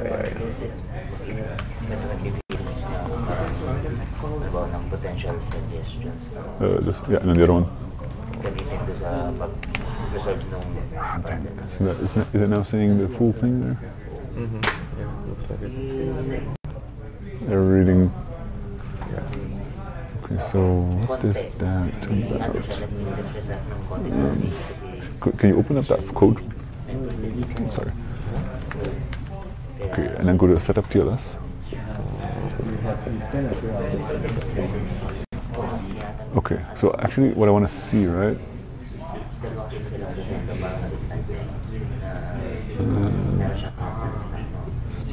Spawn sync.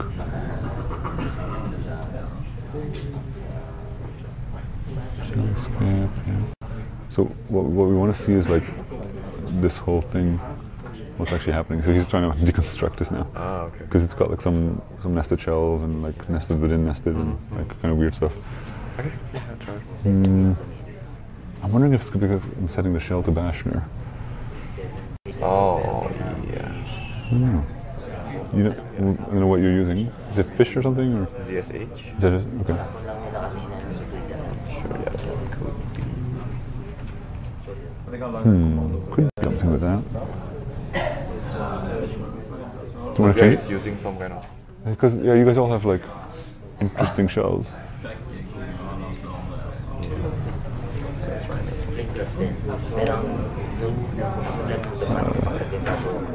Okay, maybe not. Yeah, no, I don't know. This is tricky, man. This is very tricky. OS problem? Like, my OS is outdated. So. Outdated? What do you mean? Yeah. Is it? Really old one? Oh. Okay. Yeah. Maybe, hang on, maybe. Okay. Are you on High Sierra?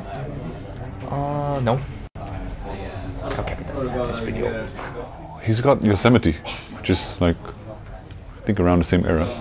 Yosemite is one version older, I think. Yeah, around. So, because I've only tested it with High Sierra, could be an issue there. Maybe the OpenSSL syntax changed. Can you update OpenSSL somehow? Because I don't want to ask you to update the OS, you know. Just like as an experiment to try with OpenSSL in later version.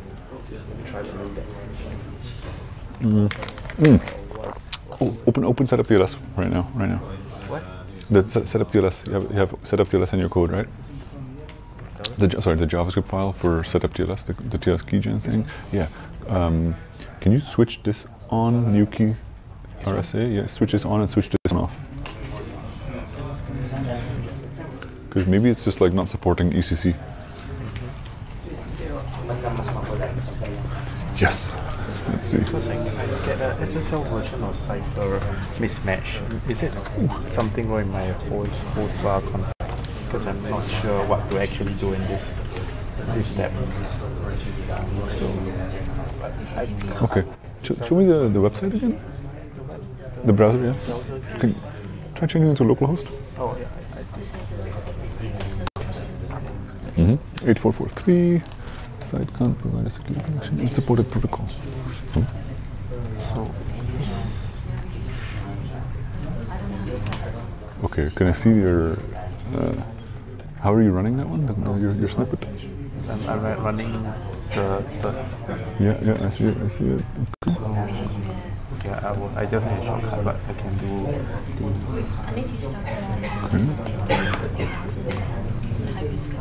Okay. So is it listening? Not exactly. So I did the code. Is there anything else running right now? Not that I know of. At least on port 8443. You sure? Can you want to netstat? Netstat-an. And is there any just search or something? Should we grab the... Yeah, probably better. Something's listening. This is this. Okay, it's gone now. Yeah. It was this. Okay, good. So this guy is saying cannot. An unsupported protocol. Man. It doesn't even...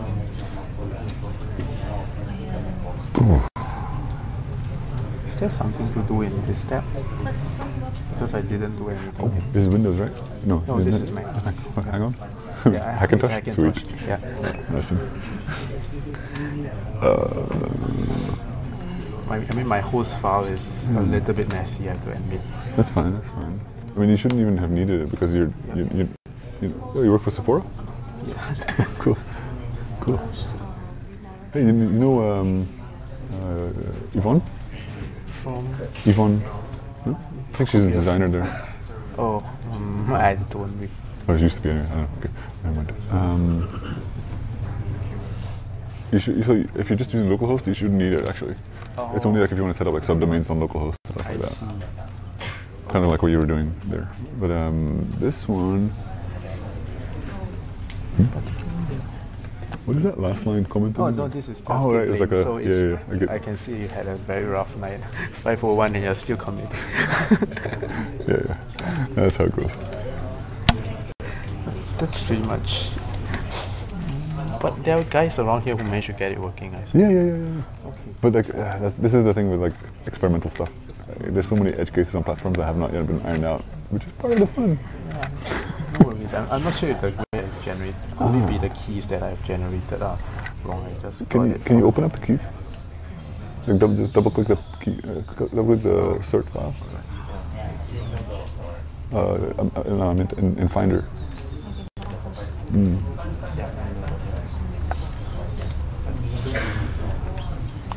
So it'll open up here, and then I don't think it's that one. Hang on, it just doesn't scroll to the correct one. Search for localhost maybe. You don't have it set up at all. Okay. Try to drag it in here. Is there a way to add it? I think normally it doesn't. By double clicking usually. Usually. Unless this key is not generated properly. The way I generated quite a bit more, I just went to Stack Overflow and copy some random stuff. The OpenSSL.cnf changed location. They have changed what location? The config file. Ooh. Changed location. Oh man. What is it called now?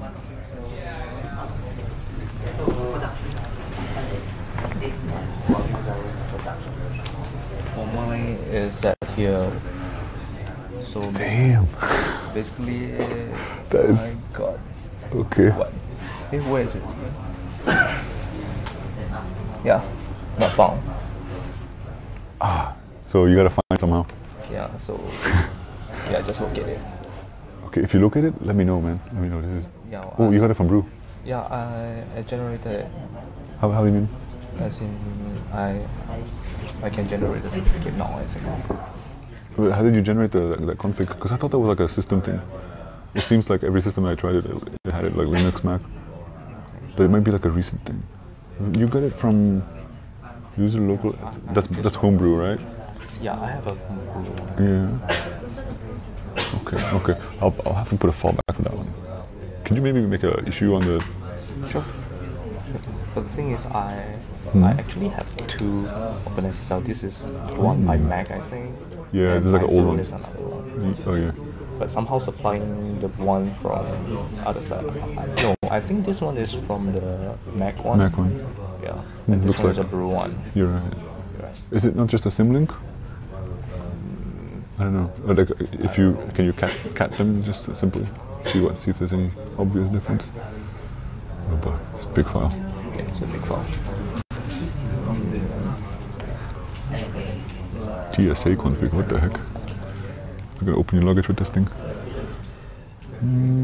Okay, I don't know. It's a separate file completely. Right? The file size also is what? Any difference? Oops, 11 KB. Kind of rough there, but okay. But okay, this is cool. How did you find it? Locate OpenSSL. Locate OpenSSL.cnf. Okay, And does it work now, the command, when you change the path? Yeah, I changed the path here. Then now it's asking. Yeah, this should be good then. Who had the issue with Mavericks or whatever? What was it? Yeah, Yosemite. Yosemite, yeah. The same? Yeah, he's got El Capitan, but it seems like it seems like he's got the solution there.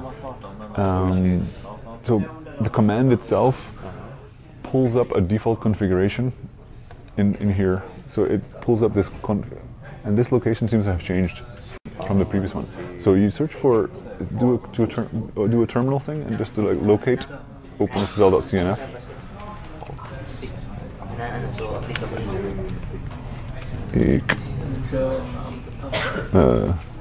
Okay, I don't know how you did that. Yeah, exactly. Just like hang on. I was just asking for the. Could you help him? He's trying to find the file and he doesn't have the locate thing. There. He's.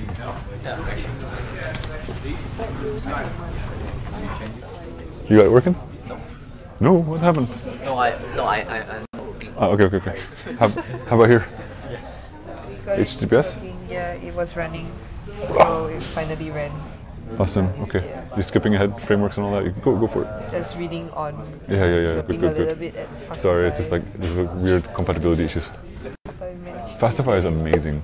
It's also it's really amazing. We went through the performance Node.js performance the early morning. Then you're also talking about Fastify. Well, it's his project. It's his, So that was the first time we tried it out, and now we're using it. Yeah. Awesome. I started using it like I don't know last year, like mid last year or whatever when it first came out. I was like fixing bugs all the time, and like he's like reviewing my code. So it's quite nice. Like I finally get to meet him now. Matthew, Yeah. So yeah. Express, I think there's still some issues. Express, like the project is kind of stale and dead, and like there was always they do some hacky stuff with the way they wrap the request and the response objects that they get from Node in HTTP1, and it doesn't work anymore with HTTP2. It's like they're like doing things that the internals don't actually. They're like not using the official API, and those things all broke. So we've been trying to work with the guy. That's his name Doug Wilson. Trying to like tell him trying to fix these things. Yeah. And he's aware of those things, but it's just like he doesn't have the time to commit to fixing Express, which is kind of sad because like, there's millions of people using it, right? So they can use Express. Yeah. So personally, I was using Connect for a long time, and now for my new stuff, I always use Fastify. Well, it depends. Like Connect is like more low level, so high performance stuff, just stick with Connect. You can use the middlewares, but nothing too fanciful. But then Fastify, you get all this cool stuff for like building APIs. It's just the best thing ever. So I put like a bunch of little examples here. You just like go through it and see like how it's using schema, how it's doing the fallback and the configuring of like routes and all that. Yeah, it's a really cool tool. It's working on both systems now, right? Yeah. Nice. Good. How about it? How about here?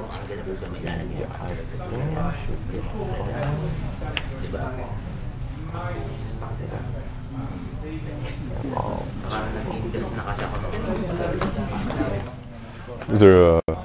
Can I ask at what point did you get stuck, or did you already? Good question. I just zoned out some. Oh, sorry. It's a bit like, yeah, it's a big classroom. And it's. Yeah, it's not your fault. It's my fault. No, it's not about anyone's fault. It's like I'm curious, like, but you do not. Were you able to like run it at all? Like, this is Windows, so I'm also not sure how things go there. I didn't create the certificates. So what happened for some of them was the same issue. Like they were like on an older version of Mac and it didn't work, right? Yeah. And if you actually look at the source code of the little tool, right? Yeah. It's basically just calling OpenSSL on the command line. So if you're able to install OpenSSL, you can actually use that as well. Just like all it's doing is like sort of abstracting over it, but it's kind of interesting because like if you ever need this OpenSSL command, you just can't come up with your own fix for it. And I would love a pull request for Windows. And how's it going? Hi. It's going pretty well. Let's see. A bit out of context. Here's I tried a push feature. So it seems quite cool. and I tried to fastify. I didn't. I got performance boost using fastify, but my colleague he did. Performance boost? Oh. Yeah, we did a load test with the 10,000 requests, 10 concurrent. Oh, cool.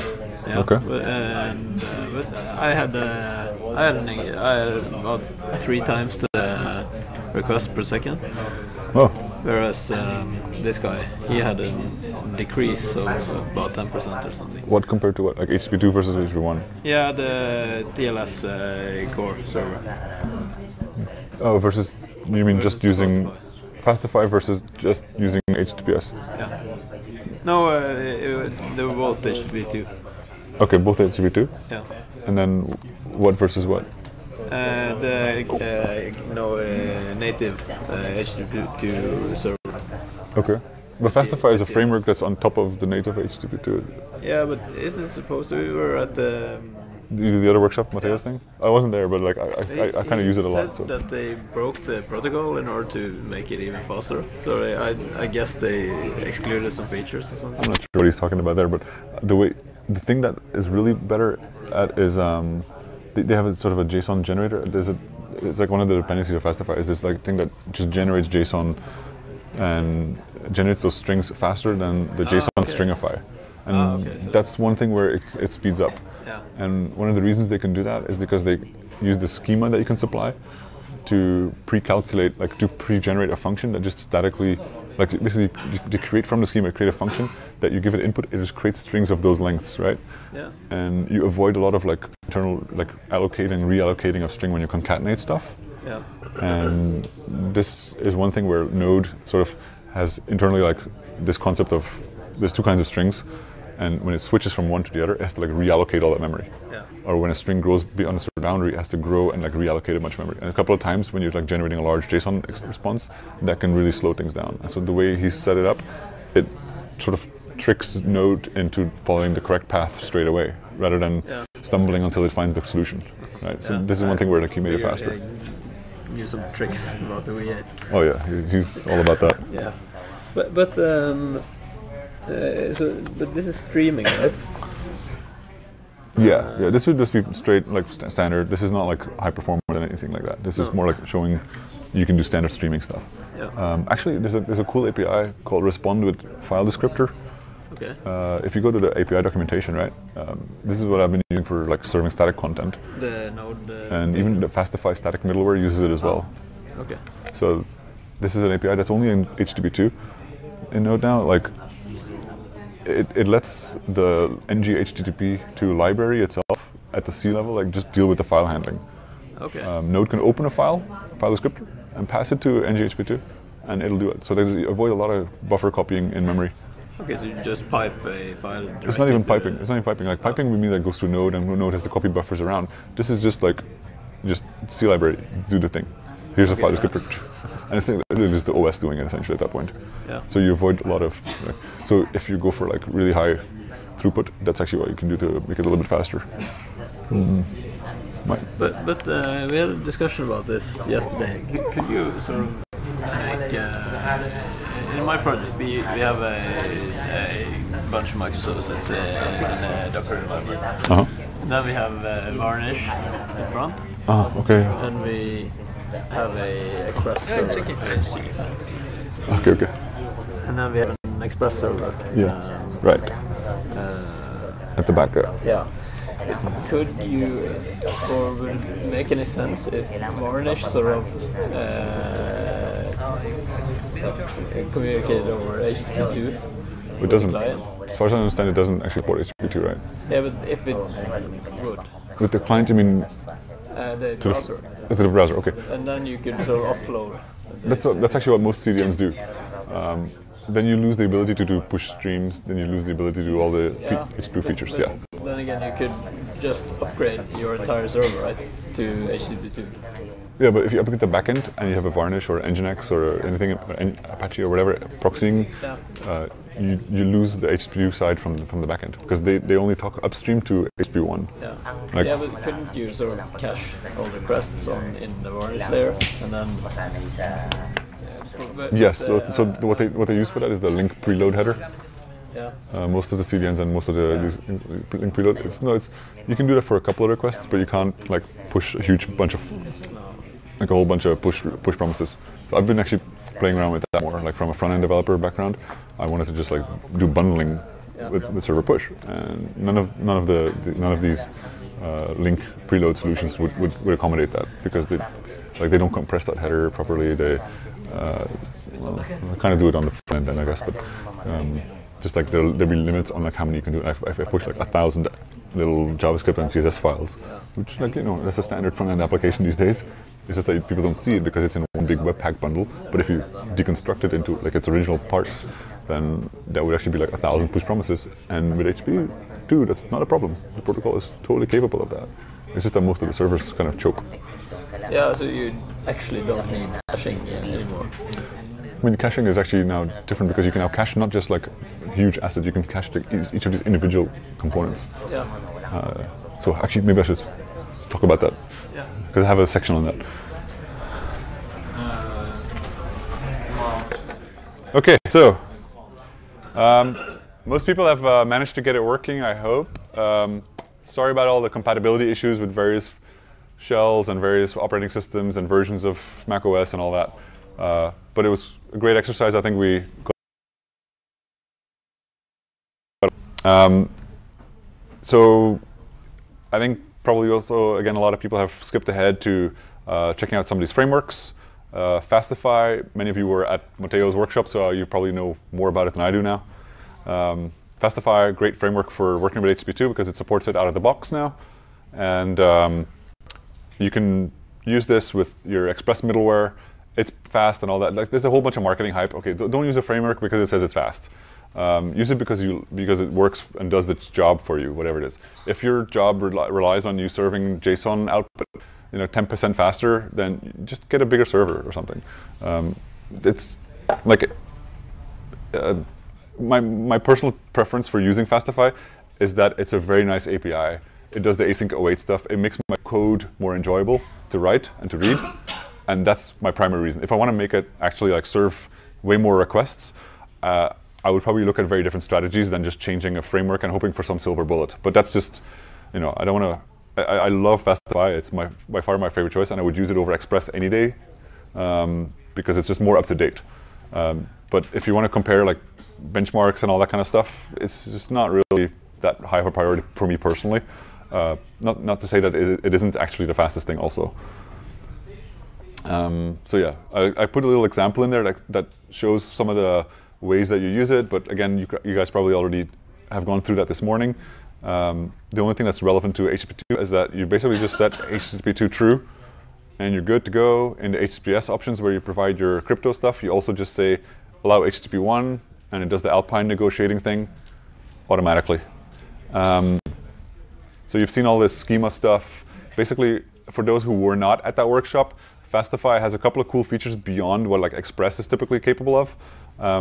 For instance, middlewares and request handlers can be asynchronous functions out of the box. Like if you work with Koa or I think Happy maybe, they kind of support these things as well. So you can normally use a response object to sort of send output. With Fastify, it's called a reply object, and you have a slightly different API, but it's pretty simple. You just go reply and then send some stuff. And by default, it's really good at doing JSON. It's all set up for JSON. So the incoming request is expecting to be, like if you do a post to a Fastify server without configuration, you should just give it a content type application JSON, because it automatically expects JSON. Like it's just really convenient for modern applications. You don't have to like configure all these things per route anymore. On the output, you can set things like a schema, like a response schema for like a 200 response. I'm expecting it to have to be of type object. It could be type array, it could be type string, whatever. As long as it's valid JSON, you describe it with this JSON schema, which is this spec JSONschema.org. There's a format that a lot of different projects are using. I use this for other things as well, but like Fastify uses it to describe what is allowed or not allowed in, for instance, this output, this response of a 200. But it can also use it for like tweaking, filtering out the valid versus invalid query string parameters or request payloads and all these kind of things. So it's a really nice, it's a nice to have. It's optional. You don't have to set this all up, But in this case, I'm using it for convenience that I can make sure that only the node and the V8 properties are being output, because my handler, this is the request handler, right? It just returns process.versions, and the process.versions actually contains a lot more than just this node and V8 property. It contains a whole bunch of other things. But my output, I'll be guaranteed that it'll only contain node and V8. It has a nice side effect of, if you provide schema, it actually makes Fastify faster, because it can compile a function that just serializes your object into a string in one shot. But it's great in cases where let's say you're using MongoDB, you make a query to your database, you get back some row from your database, and you just output it by doing, like, you just return the output. You actually return the promise to get the output, so you can do this whole thing without, like, with a lot less code, right? You just have an async function that returns your Mongo query, and if you set the schema, it will filter out things like that _ID, like these kind of pesky little things that you have to deal with otherwise. All that pointless code, just skip it, just specify what you need to get done, and Fastify takes care of it. So a lot of these nice things I really like about Fastify, so I would use it for that. So, but yeah, and take a look at Fastify if that's your thing, go for it. Things like error handling is also taken care of. You can set up schemas for your errors and stuff like that. You don't even have to actually explicitly send an error. You can just throw an error. So this is the nice way of dealing with async functions. If you have a promise that may throw an error, who cares? It'll just show a nice error message to the user, and you don't have to write like all these try catches and all this stuff. So really convenient modern code in Node Fastify. Okay, load testing, we kind of covered enough of that. Thanks for killing my server again. That's okay. Makes it stronger by the time I fix it. Coalescing connections, talked a lot about that.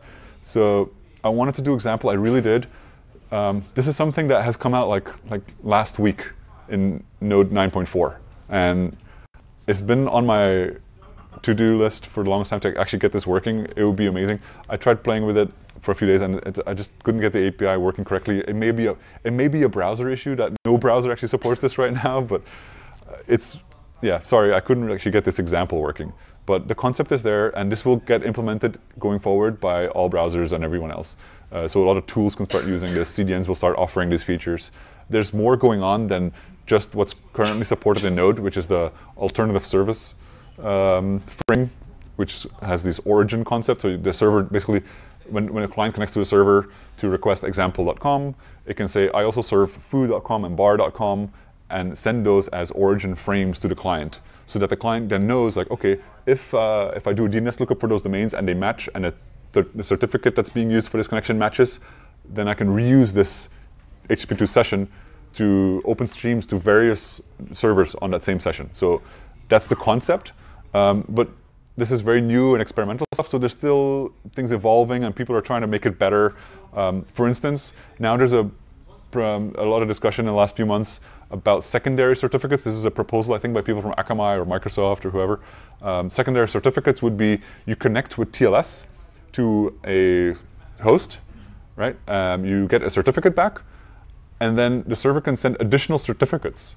So if you combine that, like if you say, like, there's another certificate that comes in for this extra domain that I want to connect to, and the server also declares its origin is supported on the thing, then the server can then serve with any certificate later on. Like this could be not just at the initial handshake, but this could be further down when the server knows that now you're going to make this extra request to a different origin.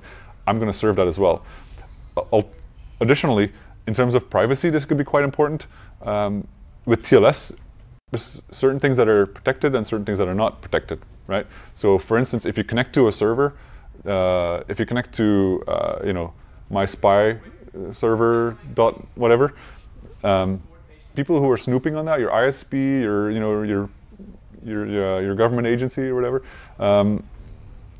they would see which host you're connecting to.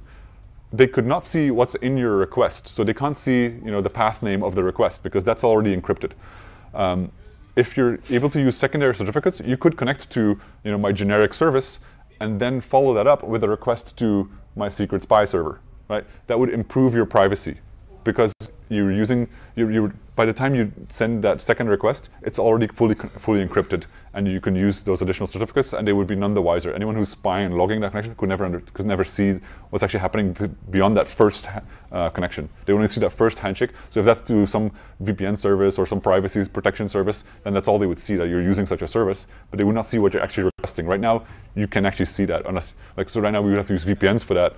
This essentially is the benefits of a VPN, but in standard TLS on every web server and every CDN. So those are some of the concepts that are being moved towards, and I haven't been able to get it fully working yet. So I'll rather focus maybe a little bit more of the time we have on server push. So we've seen some of the frames that were being sent in the low-level stuff that we looked at, the protocol packets and all that. So those, we saw data frames, we saw header frames, we saw settings frames. There's another frame called a push promise. It's very similar to a header frame. In fact, it contains almost exactly the same information with a slight tweak. It also declares a sort of the ID of a stream that it will use, it has the intention to use in the future, hence the promise. So it basically reserves a stream by ID for future use. So the server sends this saying like, okay, stream number 27, I'm going to use it to send the response to these headers, right? So that's interesting to think about. The response to headers. The headers represent a request. So the server is sending the client a request. That's weird, right? Like, so normally the client sends a request to the server, and then the server responds with the response. And each of these have headers, and then each of these can have a body, right? A request can have a body, right? Like if you do a post, you have or a put or a patch or something. But in this case, it's purely originating from the server, sending a request to the client, and then sending a response to the client.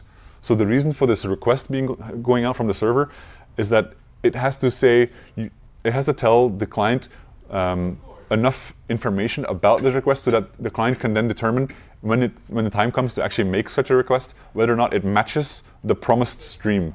And then it can skip the actual request going out. It can just wait for it to come back. Okay, so an example might clarify that a little bit. If a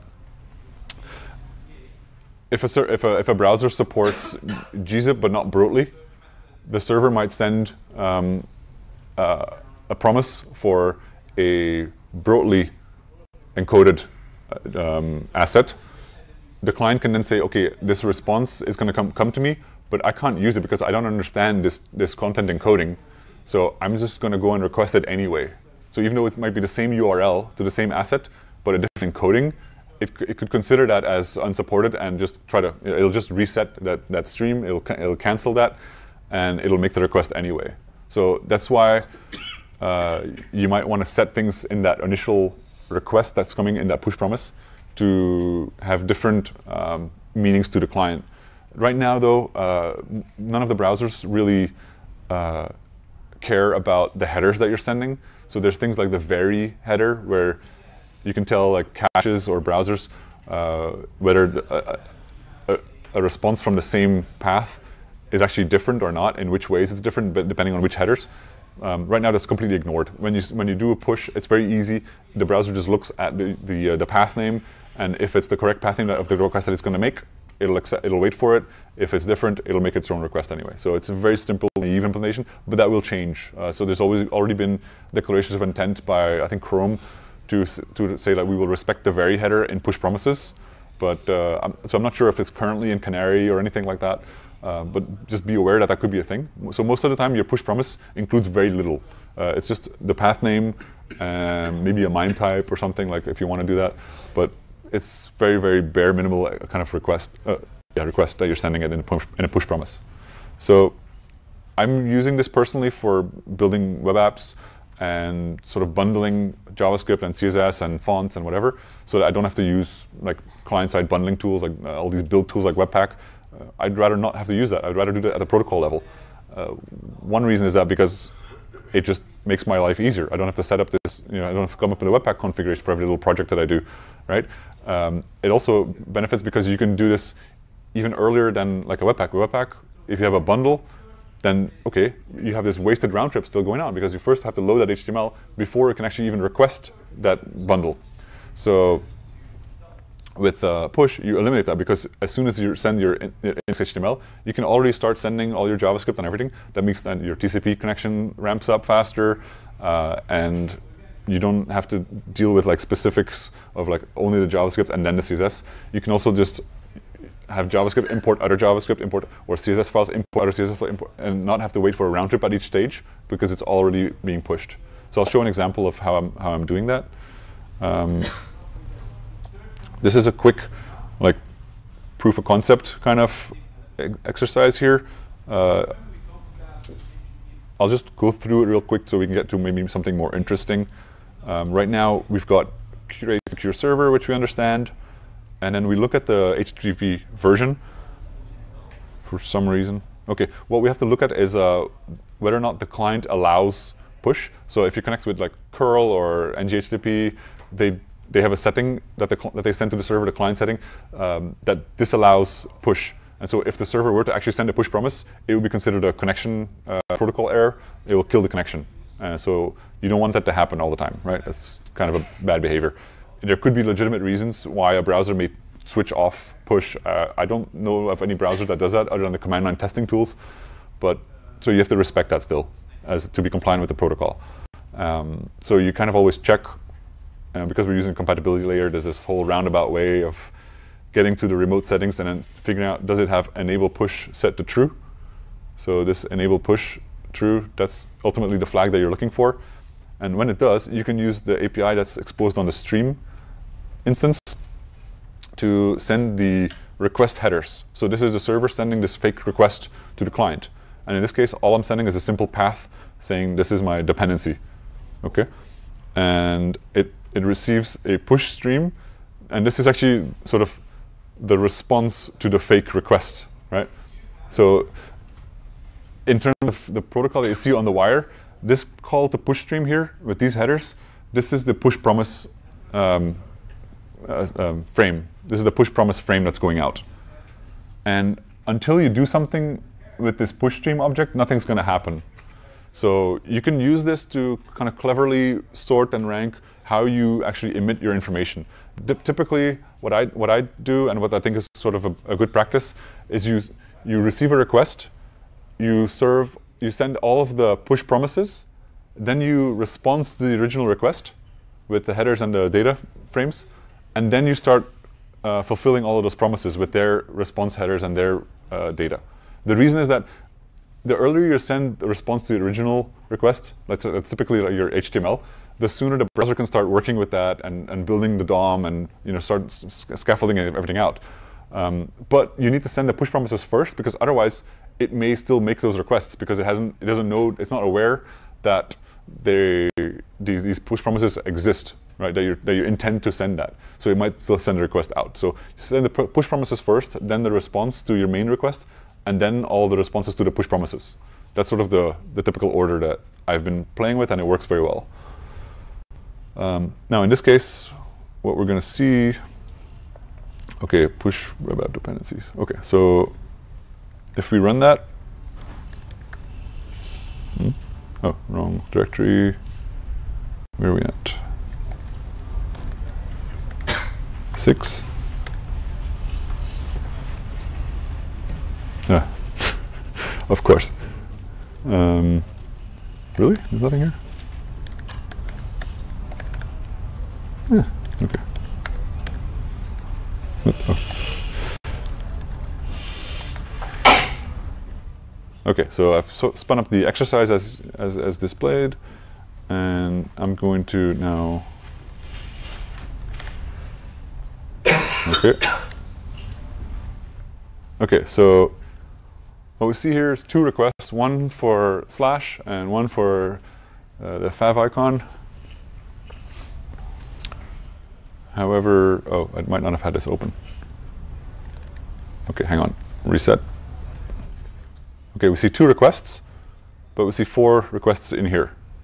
Okay, so what happened, we see 4 requests from the browser, and, ooh, okay, come. Ooh. Okay, they're served from push. So what it's showing here, protocol H2, in this initiator column, you can tell whether or not it's being served from the push cache or not. So effectively only this cache, this request, the root index.html went out, and our favicon. So the round trips were avoided completely in serving this demo page. And we can prove that by showing that the console indeed logged hello world, which came from a dependency to a script file that was being included. So normally that would be 2 round trips, and in this case it was 0 round trips, like wasted. So that's the proof of concept of like how can you use push to bundle an entire JavaScript application with 0 configuration or build tools. Of course, the question is, I don't want to have to code like each of my JavaScript assets into this. So there's tools around that can be developed. I've been working on some. There's a lot of people who are experimenting with that. Right now, most of what you see in terms of public support for push is going to be that this link rel preload style. And there's a couple of reasons for that. One is most of the CDNs today are built on infrastructure that just doesn't really support HTTP2 in the origin side of it. So there's 2 sides to a CDN. One is to the clients, to the browsers. So you connect with HTTP2 and you get served a response with HTTP2. But the CDN itself, that edge server, has to make that proxy request to the actual origin server. And almost none of them, if any, actually do that over HTTP2. They all seem to do this over HTTP1. So it's hard for any of these servers to actually implement true HTTP2 all the way, just because of the technology stack that they're on. Secondly, is that from the perspective of a CDN, they're not trying to solve a front-end developer problem. They're trying to solve a network performance problem. And the solution is potentially sufficient. So me as a front-end developer, I see server push as like this amazing solution to make my website faster automatically without configuration and all that. To them, what they're trying to solve is that think time, that server think, that little round trip. And so as long as they can serve a single or maybe a couple of assets, it's fine. So your initial request comes in, and they have that edge cache, they have a couple of files that are included in this link preload that they can immediately push, then they're filling that think time already. And so that network performance issue for them is considered done. But you'd never be able to like push 100 JavaScript files and 100 CSS files, because your header would just like be crazy long. And most of these servers sort of have a limit on the size of headers. And like Cloudflare, I think something like 24 maximum link preload, 25 or something, capped. They have pretty low limits on these things. So like for bundling a whole bunch of assets, it's not ideal. And so this is one of the problems that I've faced, and why I prefer to go for something like Node, where you have full HTTP2 in any direction that you want. Like you can easily proxy full HTTP2 from the client to your proxy, and then from your proxy to the upstream, right? And so that's one issue. Second issue, this is an example here, our hello world.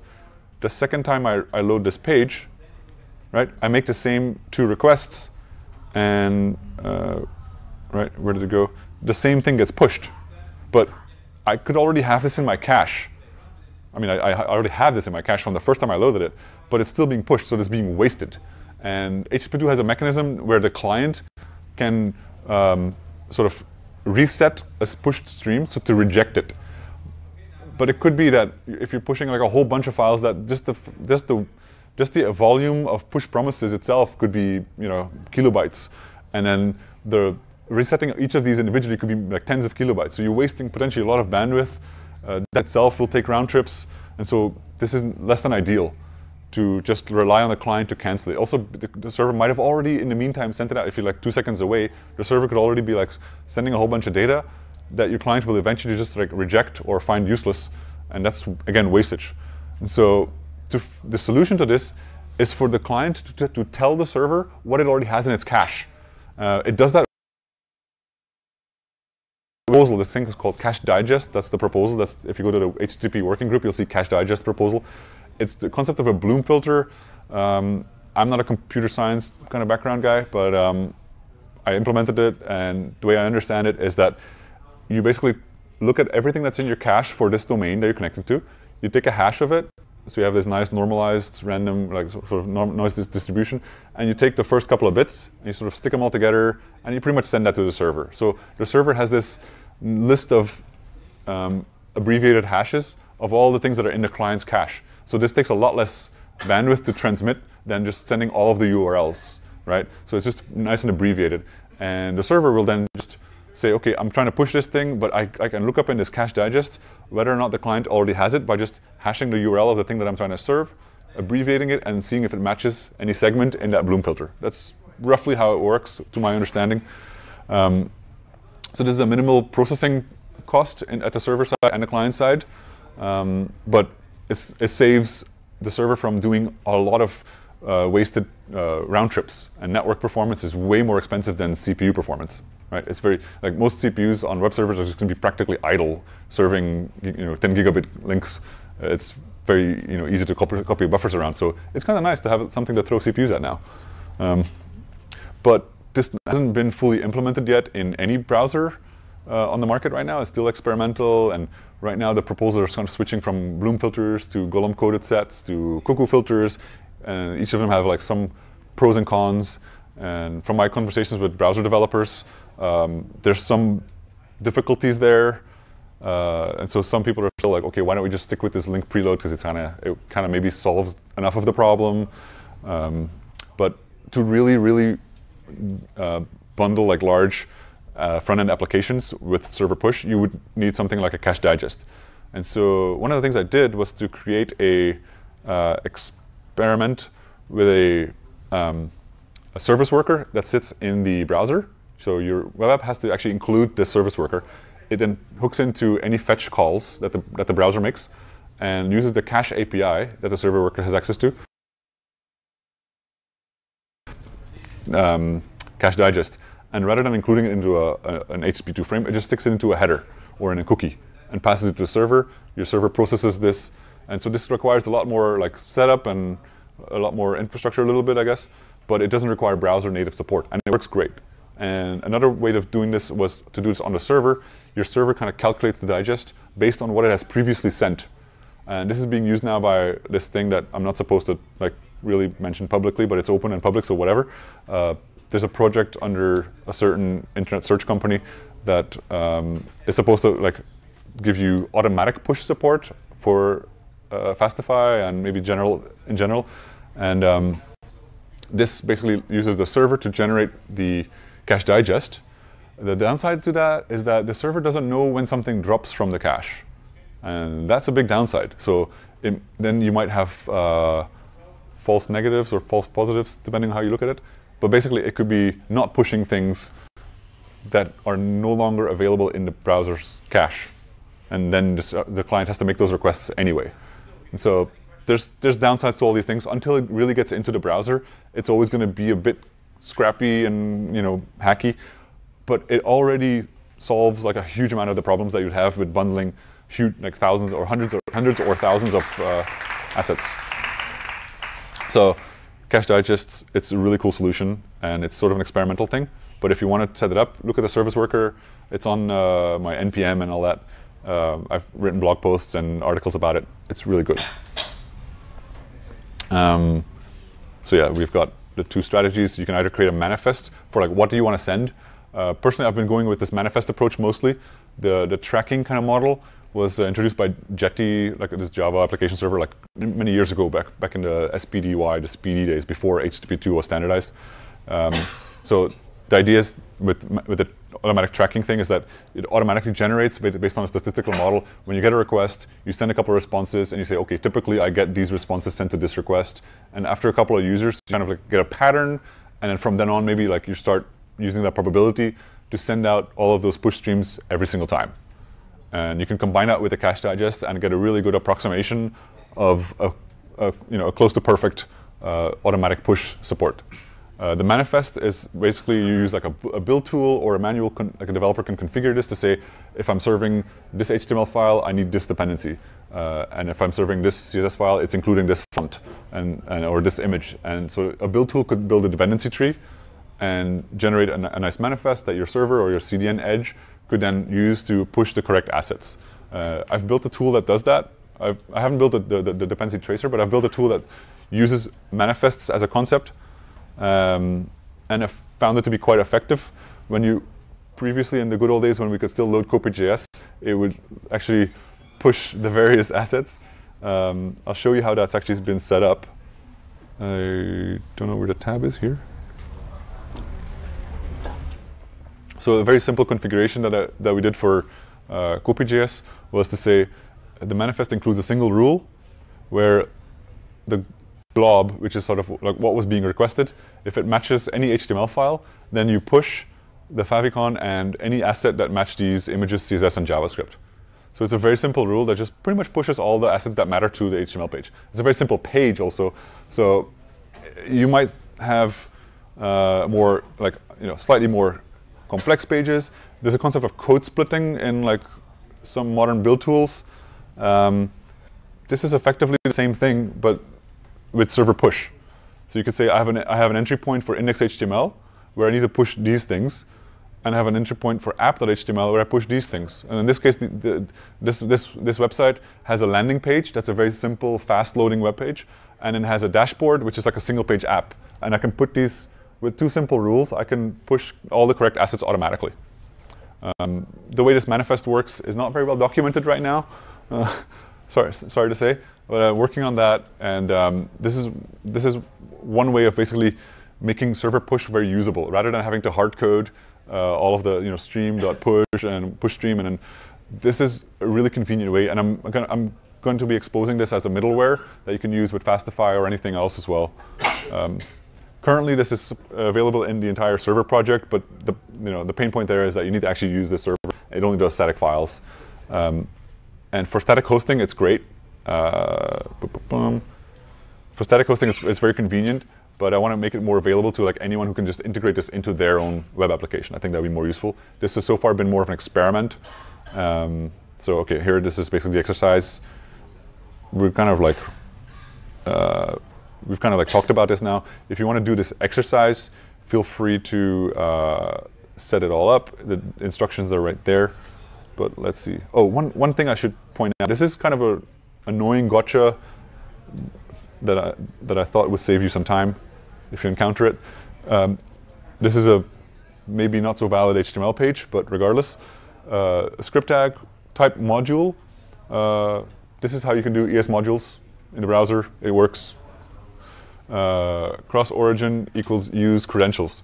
So if you do not put this use credentials thing, the browser will still make an extra request for the asset. You'll be pushing the server will be pushing the asset. The browser still makes an extra request. It's this annoying little thing that you have to do on the initial script tag. All the dependencies and everything else doesn't matter anymore once the original entry point has that credentials cross origin attribute. So yeah, because otherwise you'll find that this is quite weird to deal with. Let me show a little project that actually uses this. This is too manufactured. So let me skip over this for now. I'll show the actual website that uses it. So my goal here was to use server push. Can I get a water, please? My goal was to use standards as much as possible. So I'm using server push for bundling. No build tools that are really doing anything substantial. Thank you very much.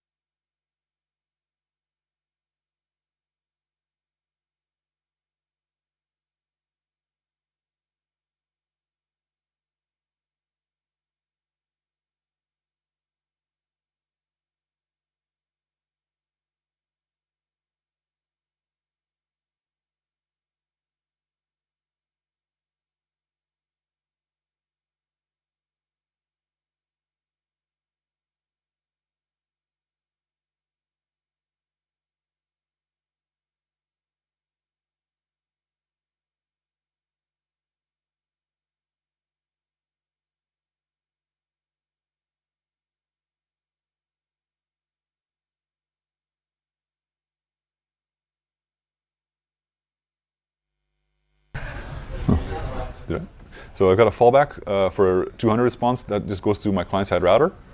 And my manifest, like I showed before, has an index for the static homepage. And then the app, which is the fallback, if that gets served, then it pushes all of the web app's assets, styles, JavaScripts, images, fonts, and I can exclude things like source maps, because when I'm serving the app to a normal browser, like I generate the source maps on the server, so when I open up my inspector, the inspector will load them, but other users never need to download the source map, so it would be wasted bandwidth. So I just exclude them from the server push there. Otherwise, because I'm just using a simple wildcard, it would include them. So I have to explicitly exclude them here. Now, I mean, this is just like a simple single-page app. Where's my entry point, app.html. And like I said, I have to do this type module, cross-origin, use credentials.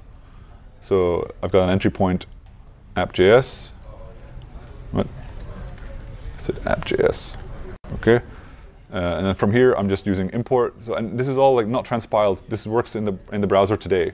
I've got a little client-side router that I've simple thing that like a couple of dozen lines of code that just does some nice routing. But you could use your React routers or what have you. Here, so for each of these routes, I'm instantiating a custom element by its tag name. These elements have been defined by their respective component files, which are just JavaScript files that define, like for instance, the login thing that we saw. So that's coming from authentication login. So the JavaScript file authentication login is a template element, or extends this template element, which is an element that just like loads some HTML from its own attribute here. And then you start setting up your callbacks, and this is your web components custom element style of development that I've been working with. So there's no JSX. It's a little bit more verbose. It's all DOM, but it works. It's high performant. It works right now. It works very well in Chrome and Safari. Sadly, Firefox is still lagging a little bit on web component support, but I feel like they'll just catch up. And I'm building this not for like use right now. I'm not building this for legacy users. I think that my target audience is people who are interested in server push and HTTP2 are probably people who are using like state-of-the-art stuff anyway. And if this gets adoption in a couple of months from now, chances are that even Firefox will come around and implement these things and ship those things. I should probably talk to some of the Mozilla people here about that. But yeah, like my concern was not so much with like full compatibility support, but I was actually amazed that it worked as well as it did.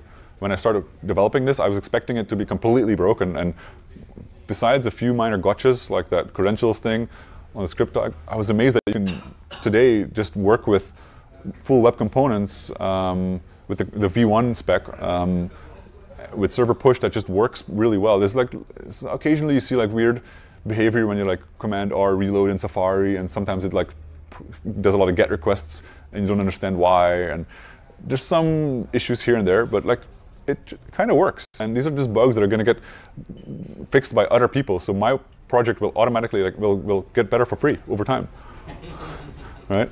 So anyway, this is sort of a little project that I want to show. If you're interested in like how it works, just like it's all open source, go through it. I'm happy to talk more about it, but yeah, this is the main thing I wanted to show. I wanted to show the static CDN. I'm guessing it's down as well, since we nuked my little server.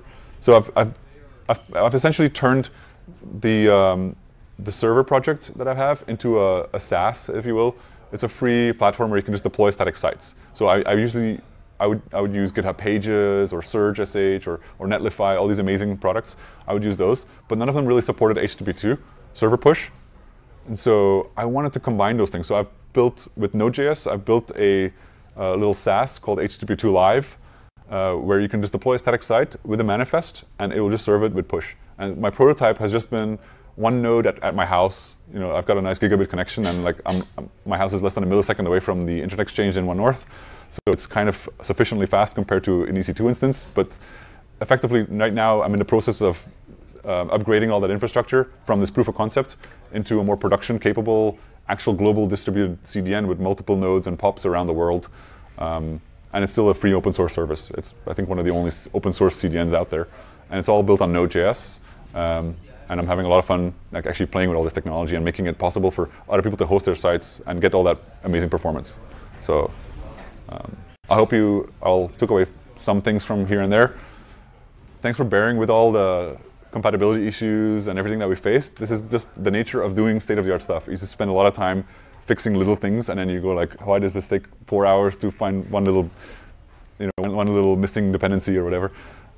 That's just how, that's sort of how it is, but it feels really good once you get something working that no one else in the world has done yet.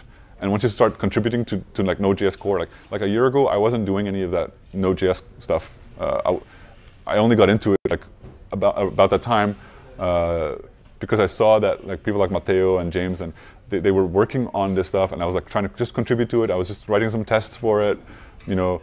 I saw like some of the APIs weren't like fully fleshed out yet. And I just started doing little patches, and it was just amazing to see how receptive they were to it. And the whole community around Node.js Core has been really welcoming to these kind of patches. So I highly recommend that if you see any bugs, just go and do a little pull request. You become a contributor to Node. It's a really good feeling that your little fix goes out to millions of people around the world, and millions of servers are running little patches that you submitted. It's a really nice experience to go through that. Anyway, I would say go play with these things and make awesome things. So I think that's pretty much the end of my talk now. Thank you very much.